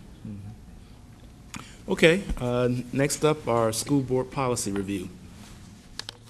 So, School Board Policy Committee has met, and there's a series of policies that are being recommended to the board for consideration and discussion. I'm going to look at Dr. Birdsong, because I know we have a number of team members that are supporting this, depending on which policy we're discussing. So. Forgive me for a moment. I did forget one question I had on the textbook. You can stay there on the textbook, please. I can just ask you, Dr. Boone, in terms of part of the review for inclusion, cultural competency, diversity, can you just speak to how the committee looked at those areas? I want to go back to the PowerPoint, because in the rating scales that Mr. Brady referenced, let me go to the slide that I saw. They talk about, in the process, so they support the essential skills and knowledge. And some of that also, Mr. Brady hadn't left, okay. I'm sorry. You I come had back. one final question. Can you just describe how the committee looked at cultural competency, diversity, and inclusion as part of the textbook selection and adoption process? Yeah, that was a part of the evaluation form. Okay. They had to look to make sure that, the textbooks were inclusive, dealt with all segments of our society. They had to determine if there was any bias at all. And so, yes, that was a part of the evaluation of the actual textbook for that other 50%. After the first 50% was the alignment to the standards. Slide 9. That was specifically Okay. a part of it, yes. Thank you. Yes. Yeah. And I apologize for Oh, that's okay. backing up on that. Welcome back, Dr. Birdsong. Thank you very much. Mr. Jordan, Dr. Gabriel, members of the board, Dr. Boone, good afternoon. The School Board Policy Review Committee and the administration have been working to provide to you revised policies based upon the recommendations of the VSBA, as well as recommendations from you as a school board. You have been provided updates for the revised policies for review on board docs. With the exception of the wellness, suicide prevention and postvention, and tobacco-free schools policies, the policies have been revised due to the upcoming or the updating of cross-references, amendments to the Code of Virginia, the updating of policy and legal references to reflect revisions to the regulations of the Virginia Board of Education and the Code of Virginia, and the adoption of federal regulations. There is one new policy that has been brought to your attention for review as well, and that is policy CBCA, the disclosure statement required of the superintendent.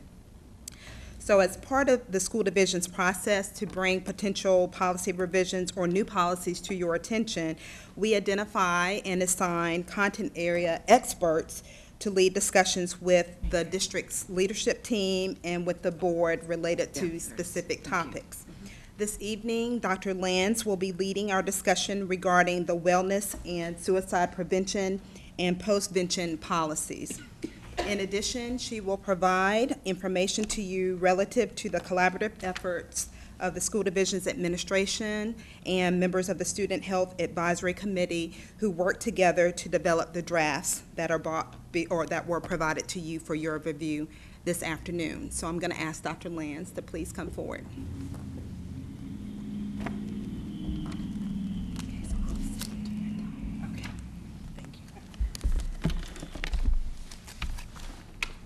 Good afternoon, Mr. Jordan, Dr. Gabriel, members of the board, Dr. Boone.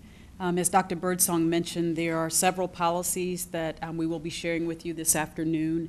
I'd like to point out that, as was mentioned, other members from the Student Health Advisory Committee are present. In addition to Dr. Gabriel and Mrs. Basine, we also have Ms. Helen Phillips, who was the chairperson for the wellness policy, who's our senior director of school nutrition, along with Mr. Derek Person, who was the chairperson for the recess policy, but he's here also as part of the wellness and the other policies that we're discussing as the senior coordinator for health and physical education, along with Dr. Dennis Moore, who is the chairperson for our subcommittee from the Student Health Advisory Committee for our suicide prevention policy. And so they're here, and we're all here to answer any questions or discuss information with you related to these policies. And I believe we're starting with the wellness policy.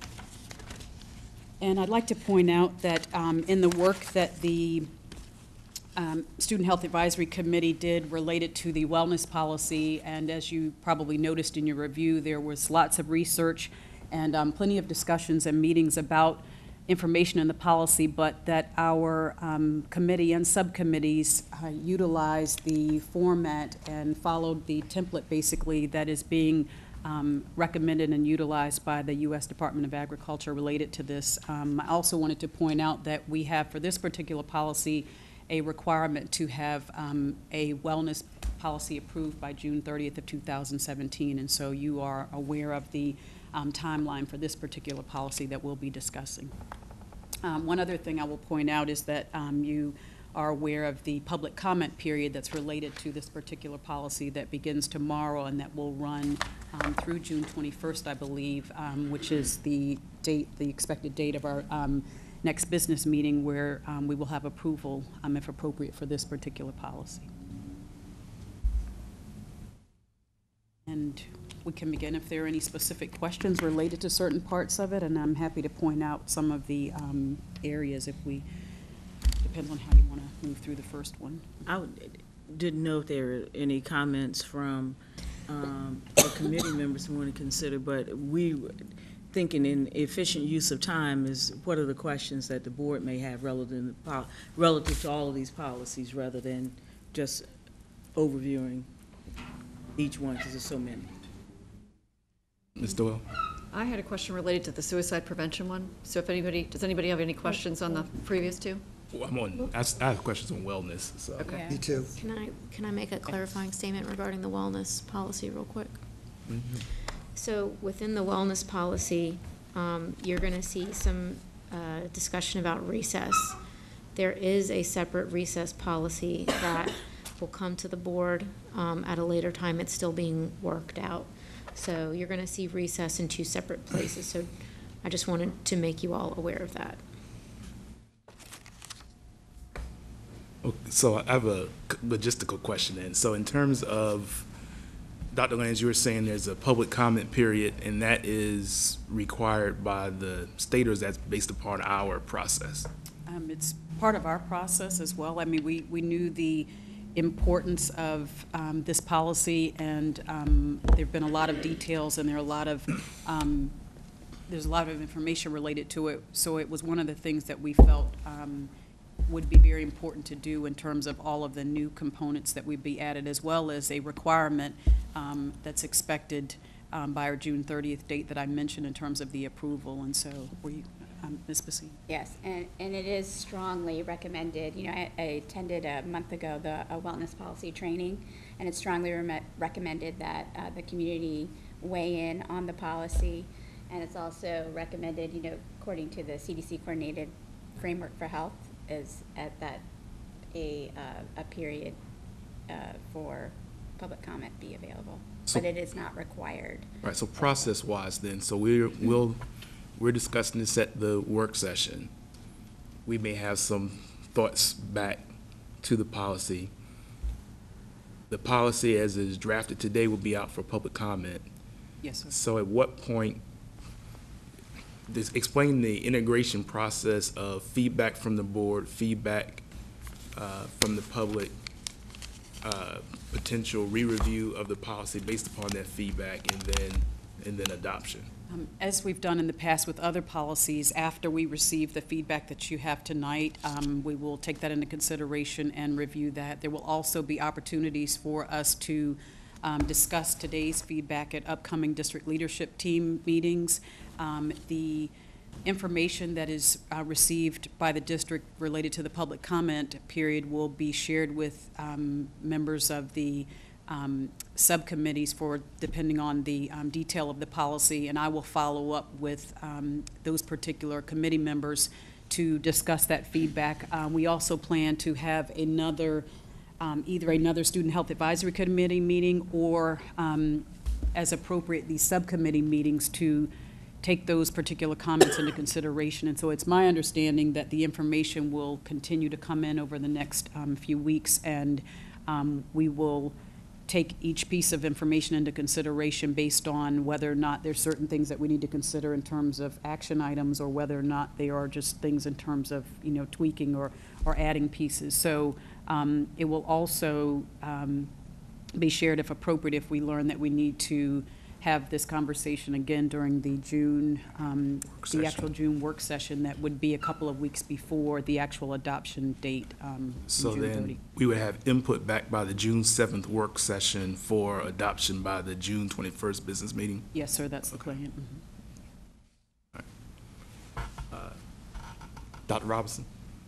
My comment on the wellness policy is it's a good start. It's probably the most important policy that we can put forward as a division, because chronic disease is lifestyle driven. Food choices, activity level choices, things of that nature, more than we ever imagined. And this policy starts touching on that. Unfortunately, from my reading through the recommendations are based on information from 30 years ago. Say that part again? The recommendations for the food choices are based upon information from about 30 years ago. This is what I was taught when I was in chiropractic school. There's new information about inflammation and sugar and too many carbohydrates. The low-fat diet has caused the obesity problem and crisis in this country. You don't get fat by eating fat. You get fat by eating too much sugar that turns to fat. And based upon the recommendations of this policy, it doesn't address that. And it's of concern to me, but again, I think it's a good start. Let me comment a little bit on the food piece. Obviously, we have some criteria and guidelines to follow from the federal government as it relates to nutrition. Unfortunately, and Helen That's half the problem. And I share the thought on this, that the shift away from some of what was going on in terms of school nutrition, only requiring now I think of roughly 50% of the grains having to be whole grain, moving away from fat-free flavored milk to 1%, and increasing the sodium content in food is the very wrong direction to go. And Ms. Phillips and I have talked about, you know, what's working for us and what we'll stay the course on. So I think some of what you see here is driven by the food nutrition guidelines that are a minimum standard for us.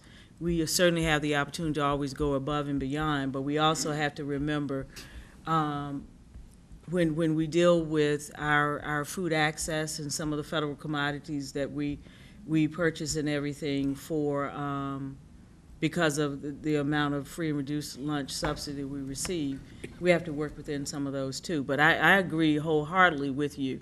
I mean, there are those who would say, okay, well, you don't look like the healthiest person in the world, but this is 55 pounds lighter than what it used to be because of lifestyle changes. And we also know that the infusion of fresh fruit and vegetables, and there's research that says there's a lot of waste. That research is not bearing long-term sustainability and its accuracy. We know and we see the students take advantage of the fresh fruits and vegetables and the opportunity to try new things. I rode the blender bike last month, and Mr. Jordan rode it too. He blended a smoothie. And one of the things that activity accomplishes for students is, one, learning more about healthier options, fresh fruits and vegetables, trying new things that they may not have normally tasted. And when they get a chance to go home and tell their parents what they tried, it could perhaps become a staple in their home for others to try. And that's the way in which you break the cycle of behavior that leads to very challenging places. The other thing that I think is where a community conversation has to continue, and I know that as a city we're engaged in our community assessment for our health, is how many food deserts do we have in this city? How many places where we have every fast food outlet that's available to it in the community, but no grocery store? And whatever is there may be a small local market that is doing its best to provide fresh fruits and vegetables, but certainly can't at the volume of some larger food entities. And that's where I think we have an opportunity and a responsibility to take this policy into the community, to ask, how do you help us with the wellness? Because while we serve probably 2 meals a day to most of our students, what happens when they are out of school, and how do we continue to have that conversation? So I see this as a great place when we talk about topics for joint meetings with the city council. This is the type of topic that we take there, because there are decisions that they are allowing that impacts what happens in homes also. I agree. Ms. Wagner?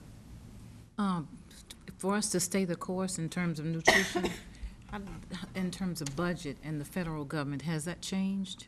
Because they have looking for Ms. Phillips. Right now, I'm not so sure. She's coming forward. Let me share what I know in my limited knowledge, is that it's up to a school district. We have to meet the minimum. We can always exceed, but we can't go below. Come on, Ms. Phillips. Yes, that's correct. And as always, Dr. Boone, I absolutely love your comments about school nutrition, because you're such a strong supporter of us, as many members of the school board are. At this point, there is no negative impact on our budget. We are charged with, from the federal level, being a financially independent entity within a school district. That is the expectation. We are able to maintain that here in Norfolk Public Schools. There are other school nutrition programs throughout Virginia and throughout the country that are not able to be financially self-sustaining. However, we are.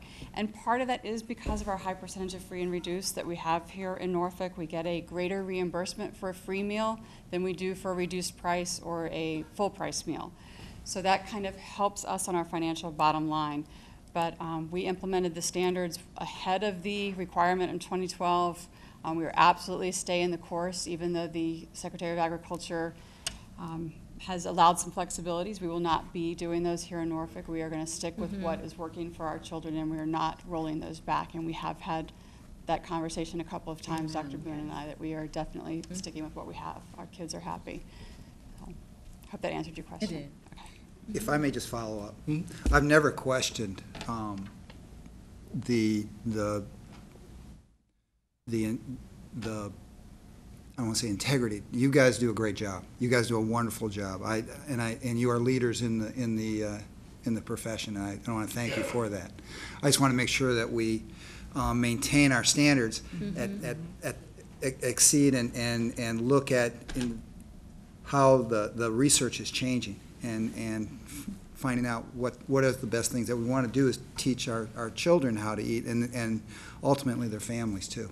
Yes, the intent of the Healthy Hunger Free Kids Act of 2010 was that the nutrition standards would be revised with every new edition of the dietary guidelines for Americans.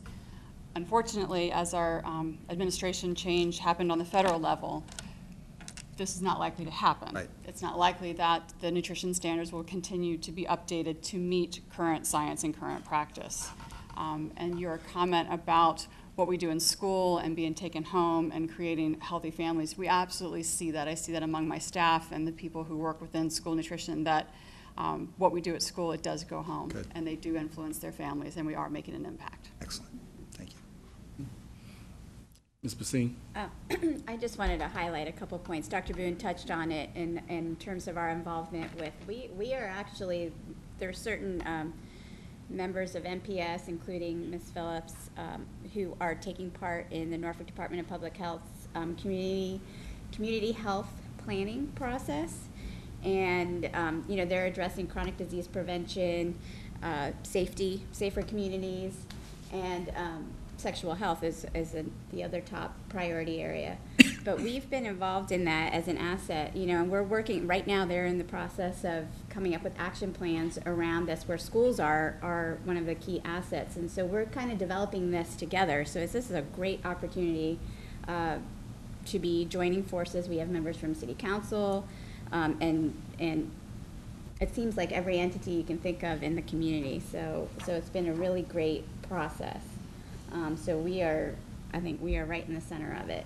Some of the key highlights in this is that, you know, we talk about gardens, school gardens, and so, you know, you talk about parents and children learning where food comes from and making that connection, which is important in terms of exposing children to that. So that's also another. But the other key piece I wanted to also to tag on is that we have included in here doing a school health index, which will also give schools the opportunity to evaluate where they are in the health of their schools and students, so that we can better develop programs and enhance our policies, you know, down the road. So that's something that's different that we're doing to try to be more, I guess, at the forefront and proactive about what we're doing for the health of our students and staff. So that's the other key piece here, is that we are also addressing staff in this policy.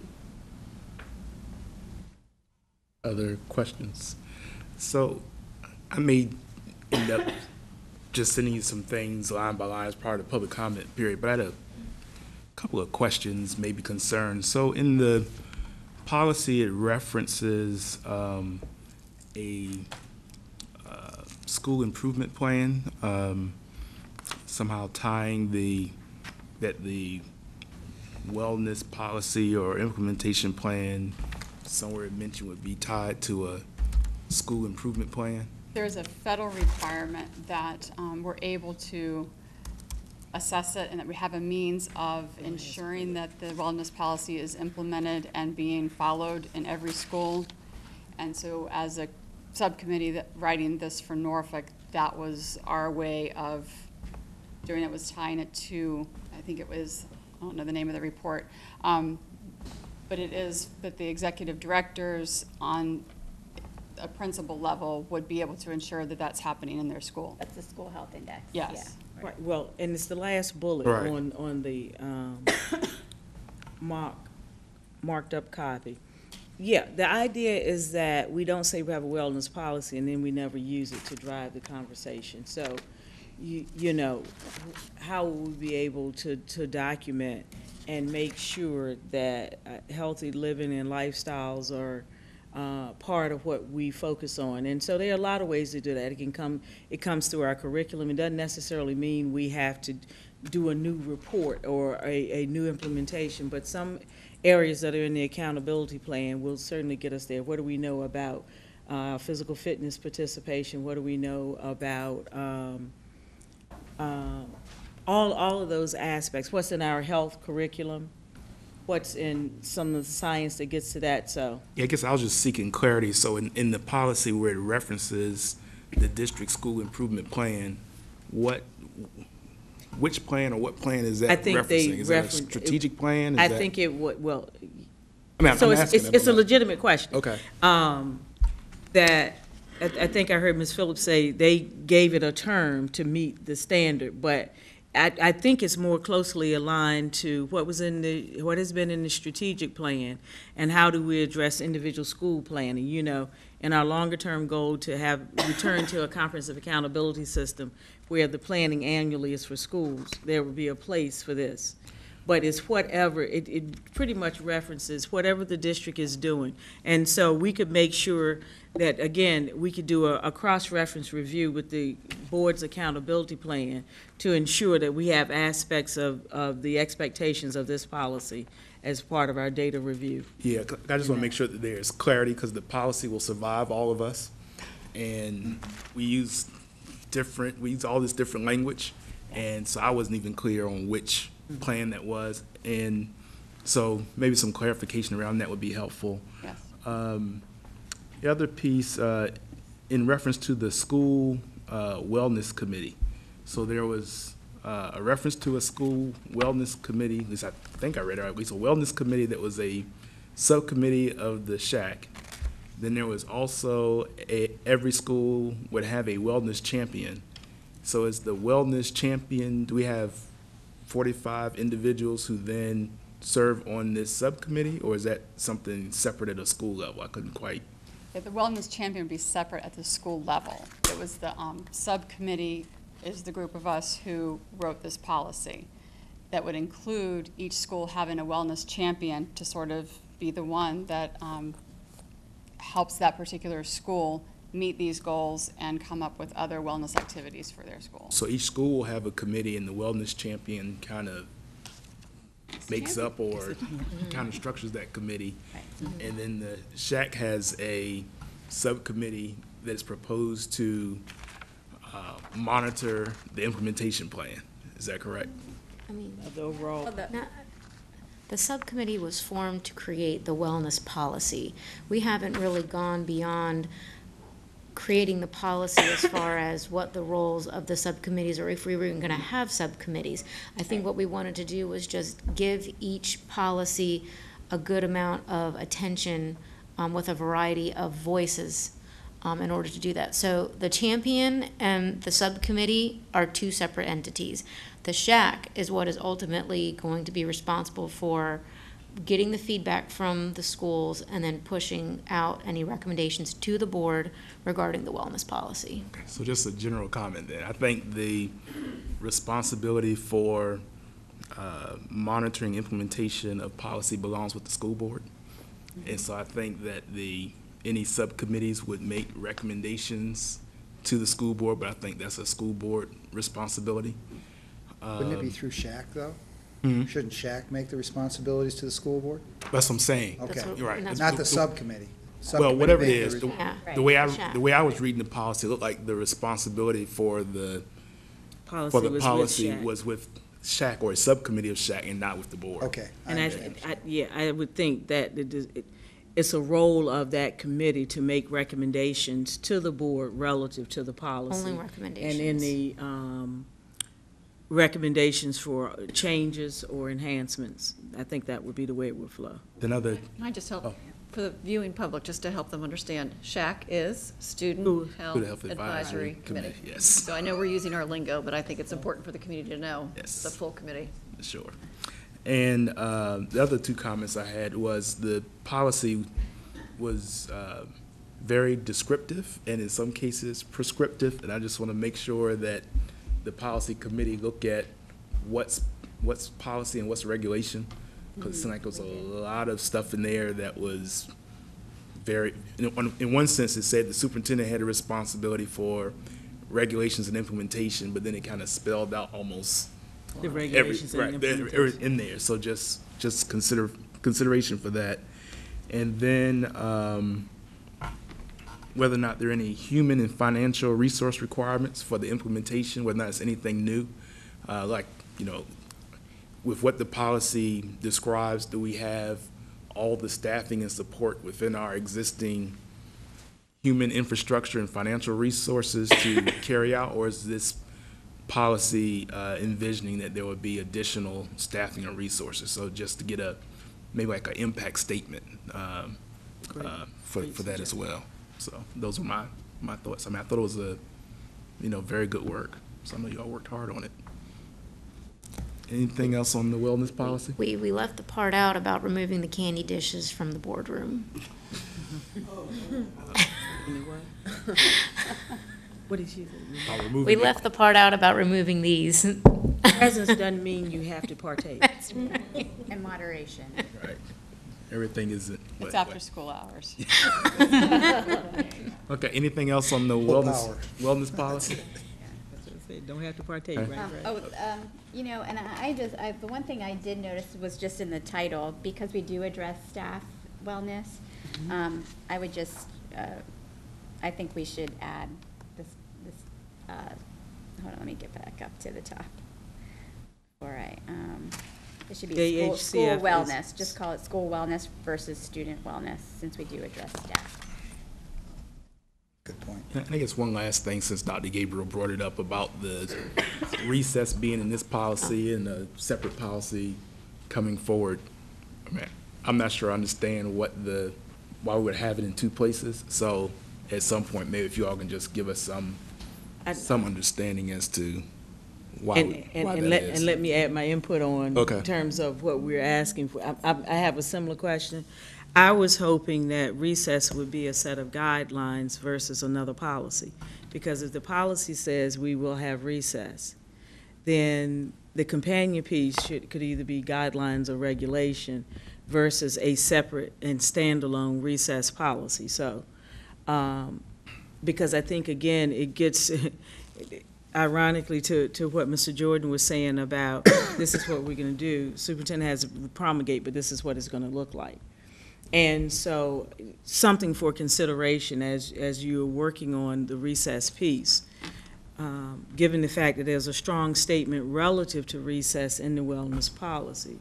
Are there associated guidelines then around implementing recess that could be the consideration of the board to accompany the policy rather than a separate policy? And I don't know what those discussions have been and if it's a requirement for a separate recess policy. But if it's here, then how do we take it to the next place? And so what does it look like? Can be defined, I don't know if we need one or two sentences in this policy to define it, but then reference perhaps the guidelines for recess or whatever else. Just note recess is mentioned quite a bit in there, quite a lot of terminology there, so you just may want to take another look at that. Ms. Doyle, you had some on some other policies? Yes. So if we look at JHH, suicide prevention, I think the policy reads very well. I commend the group on putting this together so comprehensively. The one thing I noticed was if you look down on page 7 of 8,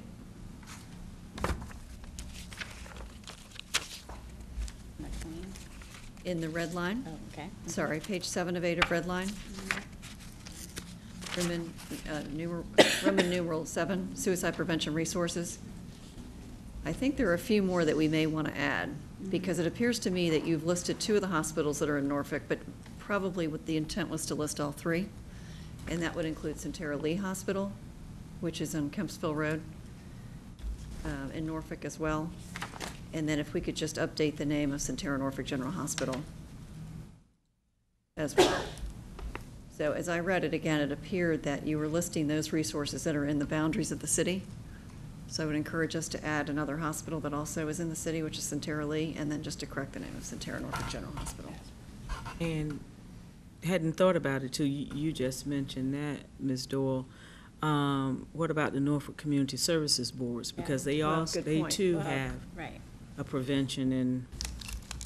Well, and this is where we also, there are a number of other suicide prevention organizations as well. So I think it opens up, Yes, it does. which ones we include, which ones, Right, the right, vetting of those organizations And I think you hit on a key term in that, Ms. Basine, when you say organizations versus entities who's Right. more of the public. So we know the expectation of hospitals and how you get there, rather than perhaps private organizations that we don't have any clear knowledge of and can't necessarily see their success and their accountability ratings around some of this, so. Yeah, and I guess on that note, should the resources be listed in the policy, or could there be a reference to a list of resources that can be constantly updated? Otherwise, every time there's that the counselors have, that's the other thing, and that we have somewhere else. Right, I'm just saying, but if we list it this way, every time it's an address change, phone number change, name change, do we have to come back and update the policy versus a reference? I think that's a great recommendation. Ms. Basine? I actually, despite the fact that I've read this a couple of times, in looking at it again and comparing it against even the model policy, I have a couple of questions for Dr. Boone and team. The suicide prevention counselors, do we currently have suicide prevention counselors? Or is this piece something that we are aspiring towards That's an having? impact statement. Impact statement, okay. And some of that is also what specialized training that we do for existing staff. It doesn't necessarily represent that we have to have new staff, but what's the intensive level of training that we include for current staff to allow them to fulfill that role if needed. Okay. All right, so that's an impact statement. And the other piece is, we talk about the training responsibilities of teachers and staff, but we don't describe here what kind of training and PD they're going to receive. So I think that's an important piece that we need to incorporate into this policy. Because we need to include staff professional development and training. Okay.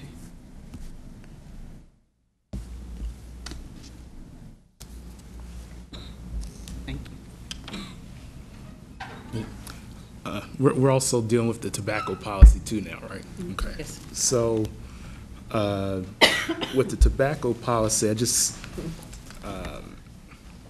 we've been having conversations around enforcement of policies that can have an impact or unintentional consequence with suspensions. So as I was reading the policy, my general question is anything in this policy that may unintentionally, through enforcement, cause us to have to deal with issues around suspensions, almost similar to what some of the discussions we've had, like with the cell phone policy. So has there been any type of assessment or analysis as to who's going to be enforcing this policy? Does it, are we putting this burden on school resource officers, and are we, in our manner in which we go about trying to enforce it, could we have unintended consequence of? Well, and this policy is not just for students. Yeah, I know, right? but I'm This just is talking- also for staff. Yeah, I'm just dealing with students right now. Right. Well, but the response to gotten your to staff question yet. is the same. Right. How do we deal with it? Obviously, it would be reflected in our code of student conduct and the expectations around that. So we already have no smoking and no Right. tobacco products there. Right. We shouldn't necessarily see an uptick, I'm thinking, on the student piece. The biggest challenge is going to be around how we navigate any expectations for staff. And that one I have a question about. Right, but so first of all, let me be clear, I'm all for a tobacco-free environment. Yes. But I just want to make sure, however the existing policy may be and this new policy is, I just know from children that, oftentimes they will, we're pretty specific in here about certain things. So there are, cigar products that students like to carry around. So someone has it in the book bag or whatever. I just want to put out there in terms of how we go about implementing the enforcement piece of this policy, that we also consider the discussions that we've had around suspensions and all the other things that we've talked about. So. Yes, sir. And we did talk about that some, and I would agree with what Dr. Boone mentioned in that we currently address this in our student handbook and don't allow these products anyway, and so we address them. They're addressed in the handbook, they're addressed in our rule and law violations, they're addressed in the state codes related to inappropriate personal property and law violations related to these things. So we don't anticipate an increase in these types of things, and staff members would deal with them, whether currently we have, cases where things are found in random searches. Currently we have things where, in a variety of different instances where students may be addressed related to tobacco products and other things listed here, and so we have discussed it, but we don't see any particular, potential for increase in terms of staff, and related to this particular policy, we don't at this point.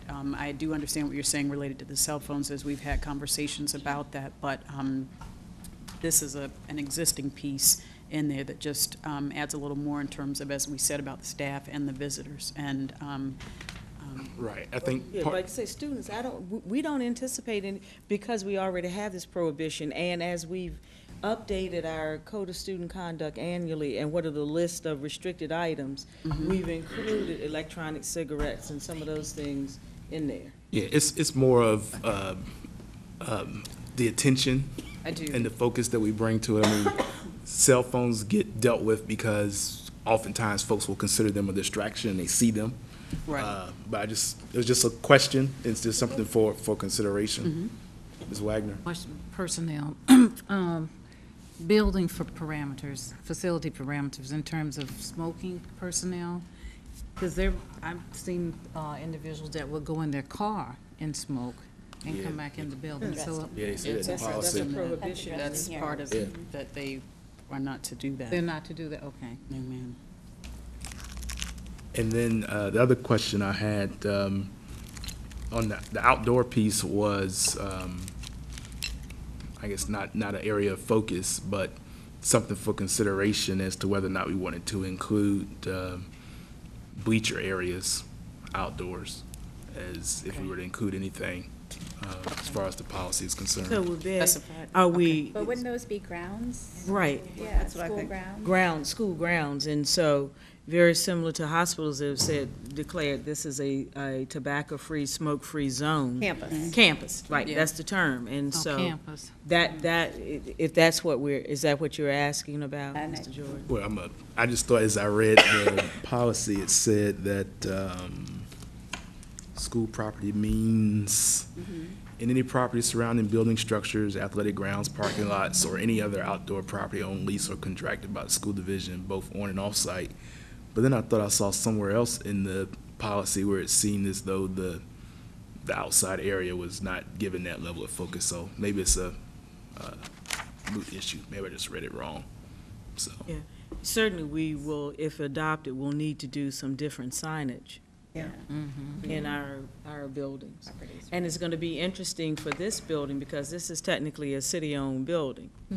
And they allow a smoking area, which is technically on the campus of the building. You know, it's on the city hall side of the building. So, yeah.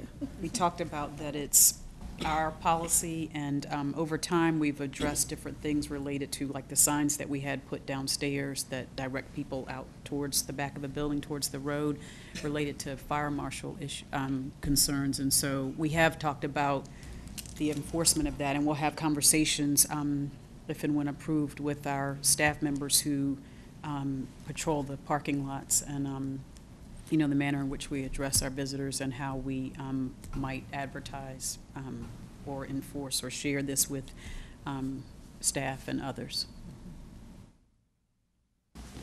And my last question was, the young ladies that came to the school board from Granby with their recommendations, have they had an opportunity to review this, and does this policy align with what they were asking us to do?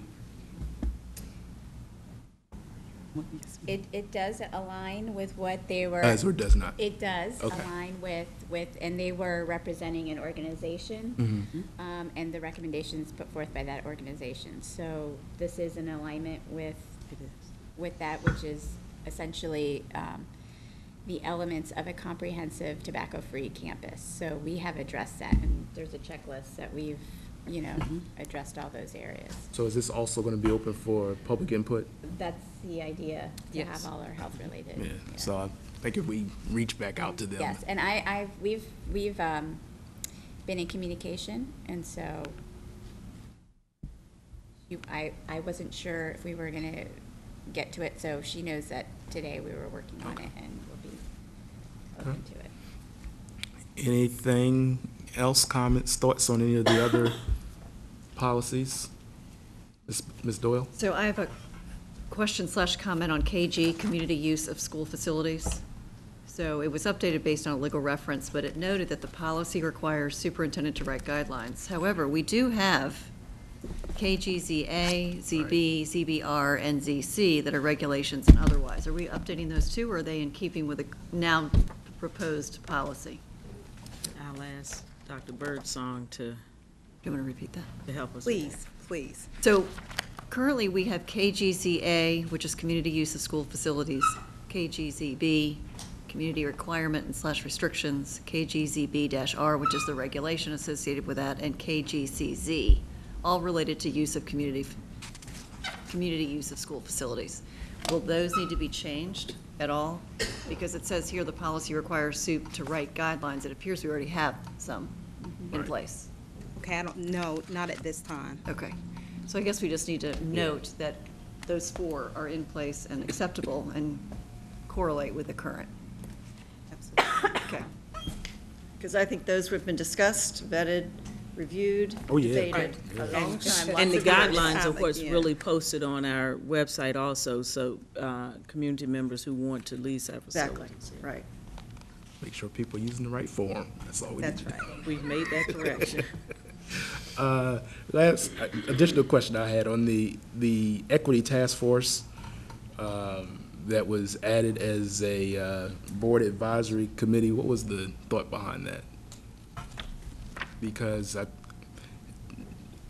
not that it is not, but when we went through the whole writing of the equity task force and we had given certain ownership to the superintendent, and now I guess I'm just asking generally now, are we saying that if we have a task force, that we're gonna treat task forces as advisory committees to the board? I guess that's what I'm really asking. So during our last meeting, that information, we discussed that, and so it was our impression that you wanted us to include this in the Yeah, that's what policy. we So that's thought. why we We thought went it was back your and did that, Oh, I yes. remember I that. think you recommended it. Oh, maybe I did, I don't know. A few months ago. Oh, been so long. Yeah, we were just Consistent. addressing that. Okay. Are you, So are we good, or I should don't we know. go back and I'll go back revise? and, I'll go back and revisit what I said and why I said it, and so. if I recall, if I recall correctly, because, we've had some forces that have convened to tackle, a particular area, but because I believe that this task force could remain in an advisory capacity throughout, I believe that was one That of was the your thought. rationale for including it. But we Okay. can go back and No, try I to just- figure out what that. As I was rereading the change in the equity policy, I just want to make sure that we, in doing that, have not caused misalignment between what the equity policy says in terms of the role of the superintendent and all that multitude of stuff we wrote around advisory committees. I just don't want to complicate Hopefully the it equity shouldn't. task force piece. My thinking of your question is it redundant? Is my thought, because if the membership, the term and all of that, terms are outlined in the equity task force, do we need it both places? Right. So for me, I can see that as a redundancy issue versus skewing, because obviously you'll follow the policy, but then if you put it here, then you gotta address two. You either would be replicating exactly what we have around membership and terms and how folks are appointed in this policy, but it shouldn't be any different from what's in the equity if it goes in two places. Yeah, I'll look at it again. Okay. You brought my attention to it, so. Okay, all right. Anything else on policies or? So there was one other area that we Okay. probably need to discuss today. As you know, on February the 15th, we adopted the family engagement policy, and during that discussion, Dr. Robinson expressed some concerns that perhaps there were not specific expectations outlined in that policy, and the board asked us to go back and look at some school parent compacts, and so we did just that. So for your review, we did provide you an example or a sample copy of a school parent compact on board docs, and so we wanted to give you an opportunity this afternoon to provide some direction to the administration regarding in what direction you want to go. Again, this is a model or a sample copy, and we did spend some time with it, but we didn't want to get ahead of ourselves in the event that you decided that this was not the direction you wanted to go. But we did model this after a parent compact provided by the Virginia School Board, or I'm sorry, the Board of Education. So you all comfortable with us just taking some time and Right. looking through it, and then maybe at our June work session, we can come back and see if there's some direction we want to do? So we'll get back to you in June after we think through it some more. Thank you for the work, though. Appreciate it. You're welcome. And so that concludes the policy discussion unless there are additional questions or comments. None from me. Thank you very much. Thank you. So that's the meat of our agenda. Just a couple updates, and if there's any other updates that the board has or questions from today's meeting that may be lingering. We do know that council had some discussions on our proposed budget yesterday at their meeting. They're still scheduled to, I believe, adopt a budget May 23rd, I believe it is. So we know that we're still going to have to be prepared to come back and see what recommendations we receive from the administration once that gets settled and finalized. But you all are aware of the ongoing discussions that are taking place, administration, and those of us that are also in communication with the council. But it seems like we may be in a good place where it might be I's dotted and T's crossed versus trying to figure out whole paragraphs. So we'll just be looking to Dr. Boone and her team to provide us with additional guidance as that work continues. We had I thought we had a very good training, school board training. There's some action items that we're working on. I was sharing with Ms. Doyle prior to the meeting that Ms. Banks has worked on core work for our ethics and norms and some of the things that we've been talking about. So we know that Ms. Doyle and I have a task of working on that and bringing that back to you, and that'll probably end up at our June work session as well. Dr. Boone mentioned some of us attended the Tidewater Regional Forum. Dr. Staples spoke, and it was a very interesting presentation that he gave. We'll get a copy of it so that everybody can have that. Part of his presentation included a matrix that was evolving from work at the state board that looked very similar to our school board accountability plan. So I called Ms. Bassine. I think there are some things that they had in there in terms of color coding that maybe we can look at including in our plan, but it was good to see that the state board was catching up with Norfolk's work. Anything else I may have left off? I mean, we had the Kaboom Playground bill. That was great. We had the I call it the Teacher of the Year, but the Evening of Excellence, which was went very well, and Dr. Gabriel is writing that Teacher Appreciation Week. Yes. So those of you that have not delivered good, healthy food to a teacher yet, then you have plenty of opportunity to do that. I'm sure they will appreciate the yogurt that you provide, if that's healthy. Anything else, action items or items we need to make sure we get, Ms. Doyle? So I know you have agenda planning tomorrow. Could you start populating our calendars for meetings after July 1? Yes. Matter of fact, Dr. Gabriel and I met this week, and we started working on that, and then we were going to make sure with our agenda plan that we'll do that. Right. We know we still have those dates for training July 20, 21st, but we'll solidify that tomorrow. Right. Tomorrow. And then we just get in sequence again and then cycle with hearings and Yes. so on? Yes, ma'am. Okay. Yes. Anything else in terms of the work of the board? Okay. Dr. Boone, any final? We'll be moving into SOL testing next week. We started some of, I think, our advanced placement testing and certain things, so encourage our students and teachers and others, and if we've done all that we need to do, we'll see the improvement in terms of approaching the core and curriculum and instruction, so. All right. All right, thank you very much. Consider the meeting adjourned. Thank you.